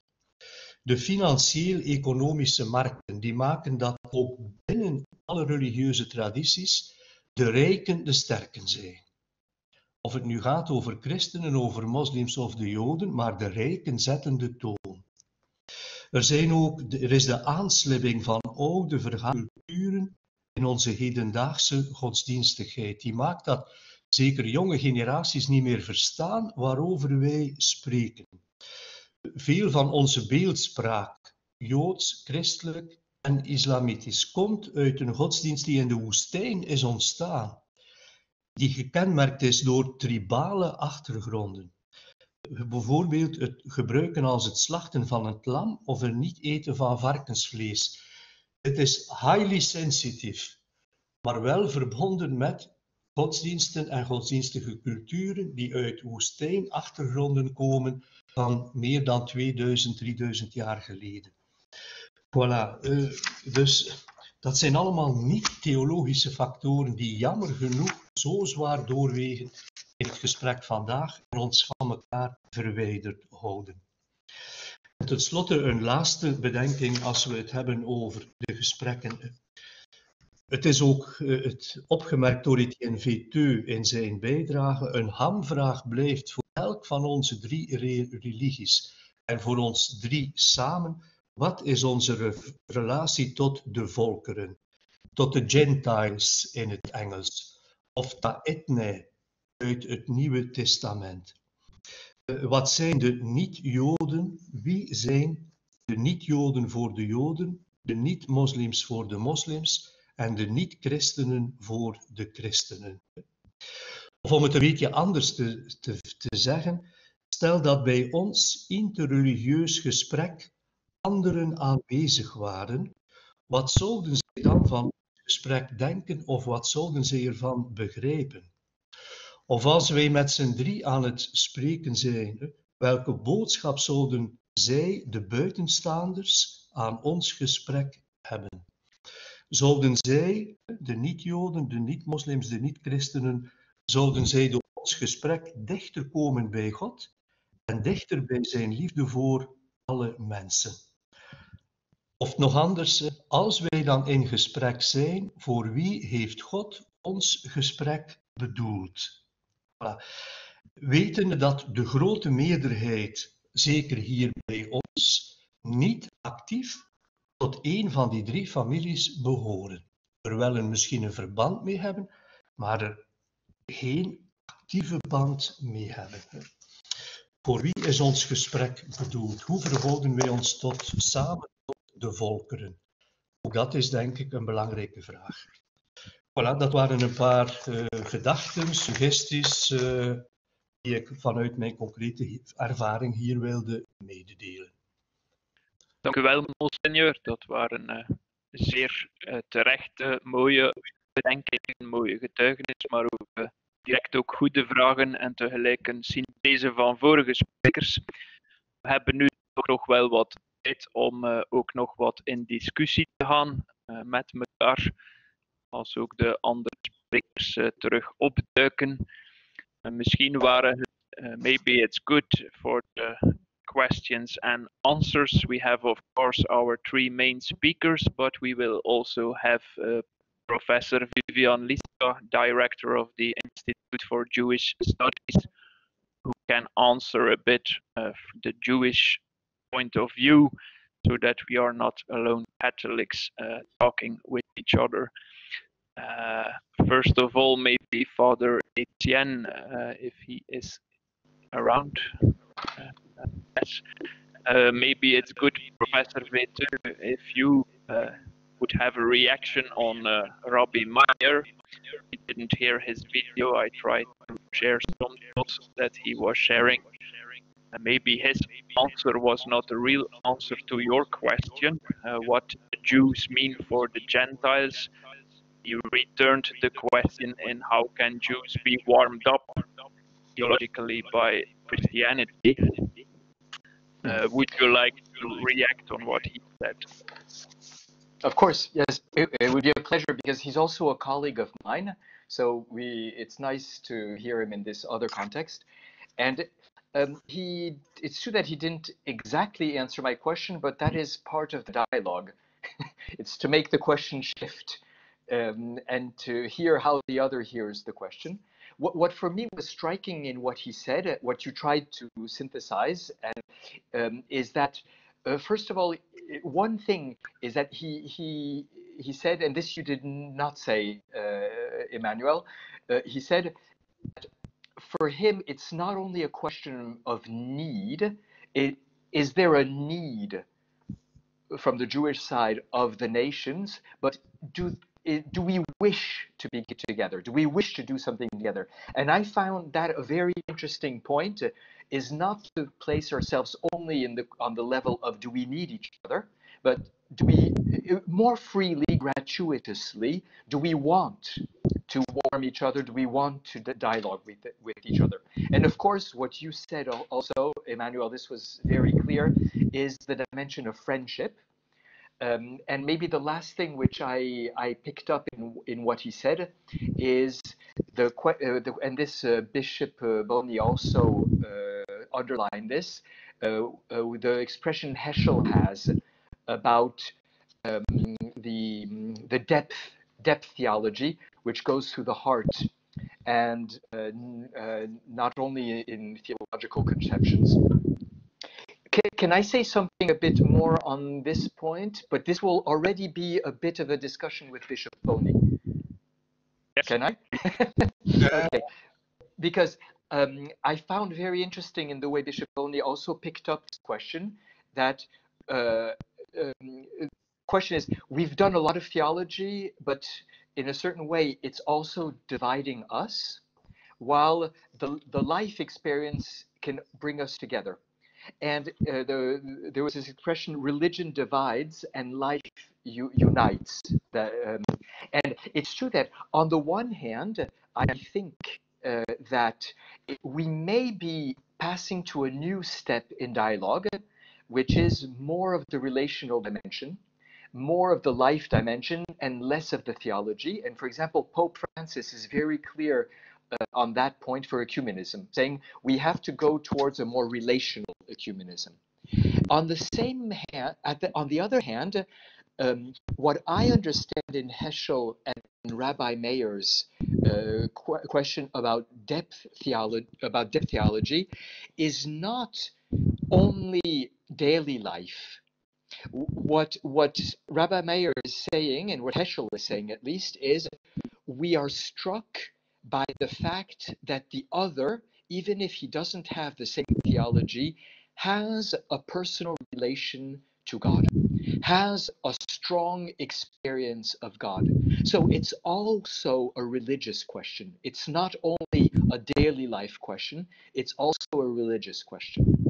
So that I don't know what I'm saying is clear, but I think Rabbi Mayer is insisting on another way of doing things, but on meeting the other religiously, but not only conceptually, but really religiously, which is more than only daily life. I don't know if Monsignor Boni wants to react on that. I think you also said it by saying that we are all on the same side, a little bit by also believing in the same God towards all the other Gentiles. Yeah, there may be something. Can you hear me? Yes. Yes. Of course, theology is important, and I would not be a bishop if I would think that religion and religious leadership is not important. But I feel my own weakness here in such a city to be myself with my co-workers an instrument of bringing religions together. Yeah. But in the meantime, I see what's going on. There is something like, as I would say, a societal exercise, an exercice societal that is going on. For example, politicians, they cannot but learn and speak a language that is respectful for each and for all. People running an ordinary business like a supermarket or, whatever business, they cannot but deal with their co-workers and their personnel in a way that is respectful, even when they discuss religious issues. Or in a school, teachers, they cannot but speak a language that is acceptable for all the students or children and parents. So, in theological terms, in Christian tradition, we say that the Spirit is working and the churches. But there is something like an inter-religious spirit. Theologically, you can even say, I think it is called the Holy Spirit.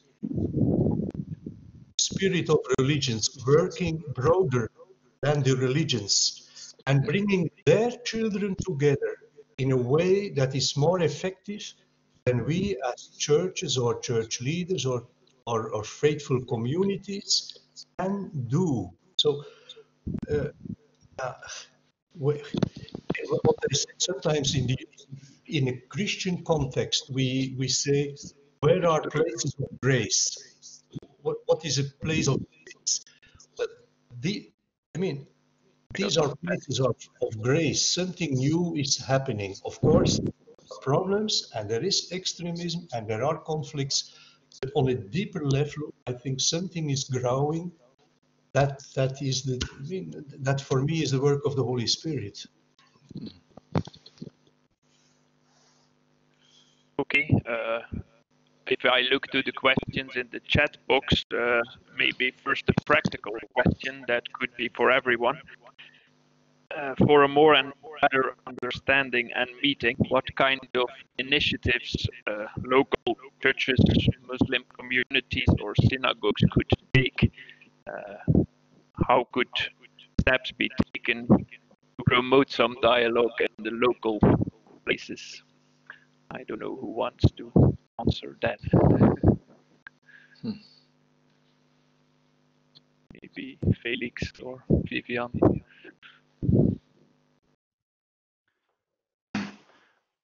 There are, of course, many projects that have this basis of Bishop Bonney's intuition, religion divides, life unites, where you can have practical help now in Corona times, organizing the shopping for the elderly and so on.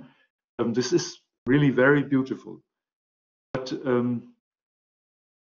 the side-by-side dimension should always also be open to a face-to-face moment, not being afraid of difference.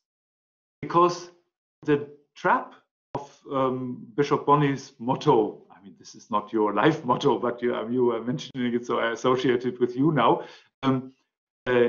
Religions divide sounds as if people cannot come together particularly well because of their differences. Living in societies where difference, variety, plurality is accepted because the depth is not a depth psychology, theology, but a depth anthropology saying we are not using any type of physical violence. We are helping the other to express his or her difference in faith or unbelief. Yeah? But we want to discuss this also in a high profile differentiation. Yeah? It's not dividing if you are disputing. Yeah? So coming from side-by-side actions, Corona gives a lot of opportunity. Also to maybe easier after the Corona hype for personal contact, to the face-to-face is okay and not insulting. In Ankara, where I lived for almost 6 years, the wife of a socks dealer who was at the corner would only be at the socks shop on Fridays when her husband was at prayer. And she would always call me when I passed by and say, how on earth can you not accept the Quran? It is a later revelation and it is correcting some of the things you misunderstood as Christian. Now, I could be insulted and say, why is she speaking badly about my religion? No, she's not. She thinks she is explaining something to me which I haven't understood yet. So to find fair levels of face-to-face is not dividing. Okay. Professor Liska, you wanted to add something?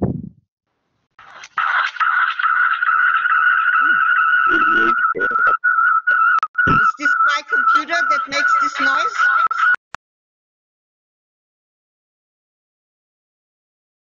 Try again. Your micro is out. No. No.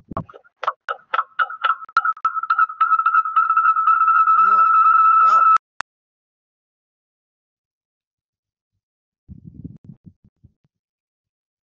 That seems not to work. Unfortunately, that doesn't work, I think. Some questions were also raised, maybe Professor Vetö. How can we act with anti-Semitic phrases in the New Testament and the Gospel? And also, Emmanuel, excuse me, but because Vivian changed her position and she's trying to switch on her microphone again, maybe. Yes, I could try. No, there is. Okay. Echo.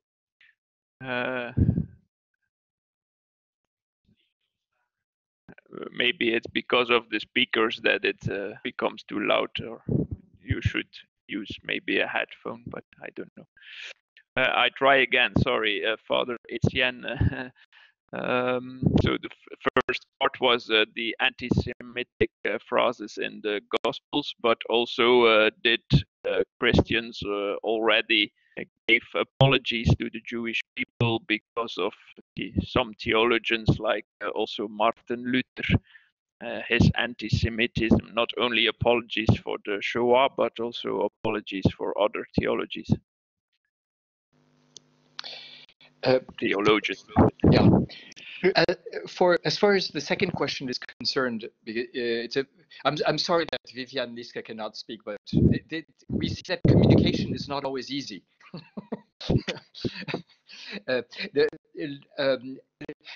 The question I saw in the chat was very precisely about Martin Luther and about the Lutheran churches, and what I may not have all the information, but what I think, please correct me if I'm wrong, is that there are many local Lutheran churches, especially in the United States or in Canada or in different places, that have expressed, that have asked for forgiveness for Luther's writings.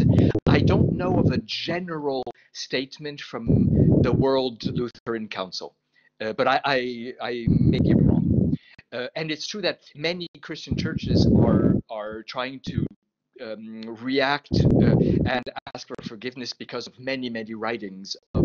So this is a general process which is going on right now. But of course, asking for forgiveness is only one step. It's not enough to heal the wounds of history. As far as what was called the anti-Semitic parts of the New Testament, without entering too much into debate about this, I would say anti-Judaic aspects possibly of the New Testament, because technically speaking, anti-Semitism comes later, but it's not without a relation, of course. So, but I would just say two things about this. The first thing is we have to remember that the writings of the New Testament were not written in a situation where Jews and Christians were two very distinct communities. So most of the writings are actually speaking, these are groups of Jews speaking between each other. And even in the Gospel of John, we have this.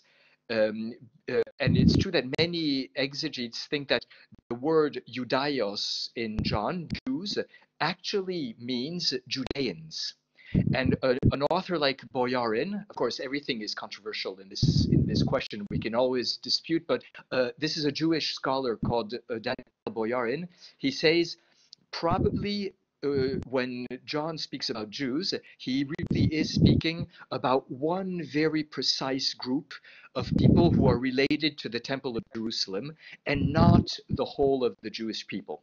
So it's important to set things back into the historical background. But I think that what's also important so this means that honestly, as a Christian theologian, I would say there are difficult passages in the New Testament, but I'm not sure I would say that there are passages that are really 100% anti-Judaic in the strict sense of the word.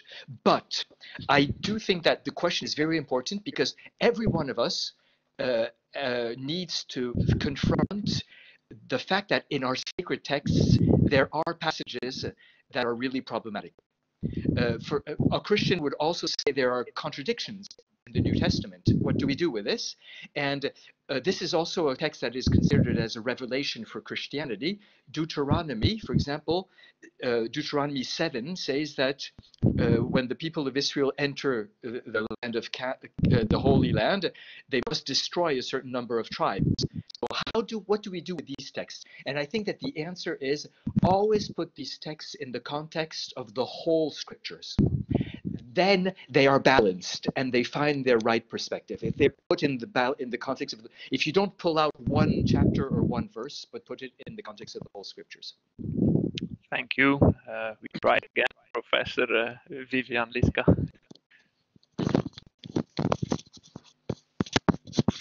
No sound. Now it doesn't seem to work at all. What about now? Okay. No. I will write my questions. Okay, sorry, because we had some questions who were interesting for you also, I think, like, for example, is Jesus today a bridge or a barrier for the dialogue between Jews and Christians? How do Jews today look to Jesus? There was the question of Professor Vetö, can he be a rabbi for the Jews today? Maybe then Professor Vetö has to answer a bit on this question, if Jesus is difficult or not. Yes, Jesus is difficult. Yes, I think for most Jews, Jesus is either not a question or a big problem. The inspirator of a religion that has been a source of persecution and conflict. But on the other hand, what's interesting is that a lot of progress in these past years, but this is on a scholarly level, of course, a lot of progress in these past years about knowledge of who Jesus was and how close Jesus was to the Jewish people and to Jewish tradition and so on, comes from Jewish scholars. There's what we call the Jewish Jesus research, with people like Boyarin or others, that is really helping people to understand who is Jesus. For example, David Flusser, one of the founders of this movement, who lived in Israel, he used to say, I don't believe that Jesus is the Messiah, of course, but he is a religious genius, and I'm hoping that in heaven I will be able to discuss with him. But of course, this is honestly, I think, a minority. Similar question, but not as similar because of the statue of Jesus for us. But can some philosophers like Emmanuel be a bridge in the dialogue? I think it's also not only Levinas, but maybe also other authors and writers. I think a lot of Christians today find inspiration in a figure like Levinas. Does this help? Or definitely. It's true that Levinas putting the other, or Bishop Boney spoke about this also quite a lot, and Father Felix alluded to this question, is a very helpful figure. Of course, once again, Levinas also wanted us to be very clear about where the distinctions were. So I think we had to listen to both. I don't want to monopolize the. I know it because it's your questions. Most questions were in your direction or towards Jewish questions. But I think also the Institute for Jewish Studies is doing a lot of work in this case on the dialogue, and is also helping and reflecting on philosophers and authors of literature that can help us. I think we worked and collaborated a lot together on that, and it's positive. There was also a question for Father Felix. You mentioned somewhere giving witness, bearing witness, but how can we do this, and what do you mean by witness, and how to bear witness together? Could you say some more about it, was the question. The formula is actually from Benedict XVI. In London, he mentioned that believers together can be witnesses to societies in which the question of the ultimate call of humanity, the deep desire of people to find more than the material, is held alive. So it is quite interesting that at the moment, with the terrible murder of Samuel Paty, the polarization of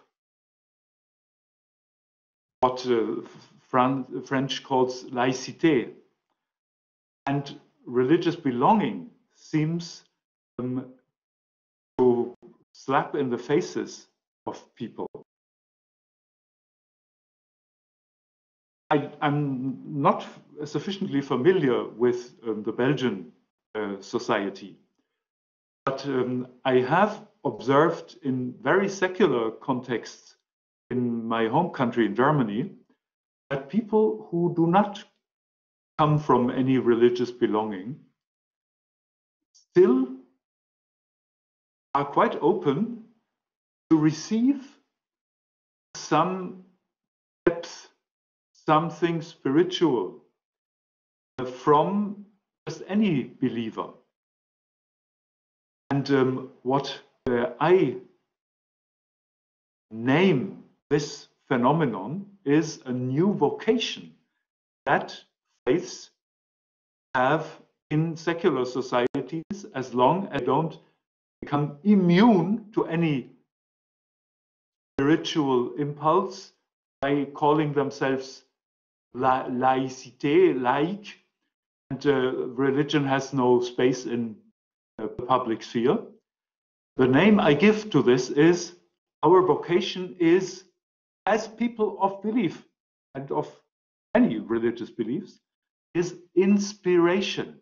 Yeah? We can encourage the whole of society, the way we deal with fundamental questions, with fundamental challenges, in a new way, creative, with energy, with courage, because we just intuitively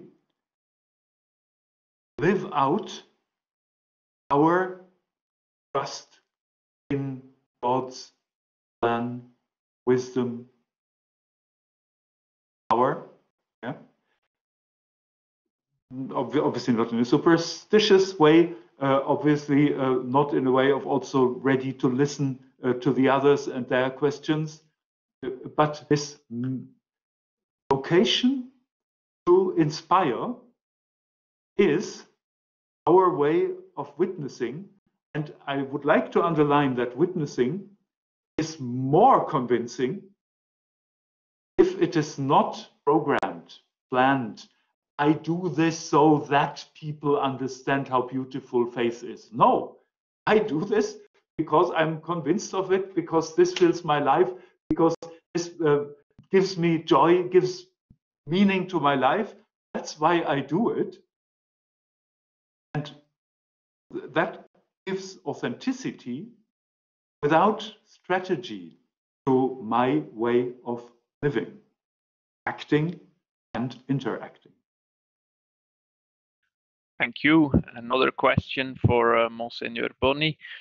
It relates to the coronavirus. If the pandemic is making a crossover dialogue, or is it improving and giving impulse to dialogue? I think that it can be maybe for the side-by-side or the face-to-face meetings or not.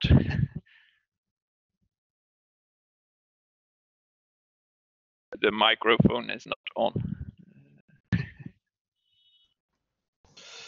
It's clear, I think, that the fact that all of us, all families, our communities are going through the same crisis is bringing communities together. There is a kind of solidarity in dealing with the same problems, be it in hospitals, be it in politics, be it in neighborhoods. So it brings communities closer to one another. Then in Belgium, speaking for Belgium now, we worked very much together, all religions, with the government for establishing a protocol on how we would come together, how we would celebrate, what kind of liturgies we would do, the numbers of faithful we could bring together. So that whole protocol has been established by all religions together. So there was in April, May, I think that nearly every week, a delegation of all religious leaders went to the minister for discussing together the protocol. It brought it together. Yesterday, a Muslim leader phoned me to know how we would deal now with the new measures that were taken by the Belgian government. It brings us together, that's clear. Will it continue?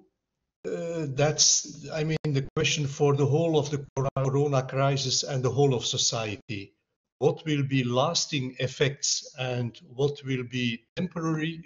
It's hard to say today, I think, but anyway, it brings us together, I think, and the whole of humanity, hopefully.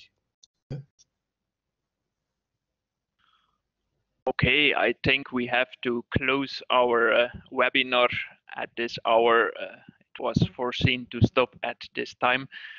Rests me to thank all of you who participated, especially our speakers, of course, Monsignor Johan Bonny, Professor Felix Körner, Professor Etienne Vetö, and Rabbi David Meyer, although we didn't hear his video, but I want to repeat that people can see the texts of the lectures in English and Dutch on both websites of UCSIA and Tertio, and that also our webinar will be available to listen to this video. So thank you very much to all speakers, and thank you also for both partners, the event, the Institute of Jewish Studies and UCSIA, who made it possible to use this platform of the university also. So a great thanks to all of you, and Emmanuel, we want to thank you. Does it work now, magically? Perfect. Perfect. Then we want to thank you all for organizing this and congratulate you again. And in the chat, you will find some thoughts for the future. Thank you. Thank you. It's the best way to have the last word, Vivian. Yeah. The last word to you, Monsignor. Yeah. Thank you. Yeah. So all the best for you. Thank you, Emmanuel and the fathers. It was nice to be connected with Rome and Berlin at the same time, and a little bit with New York.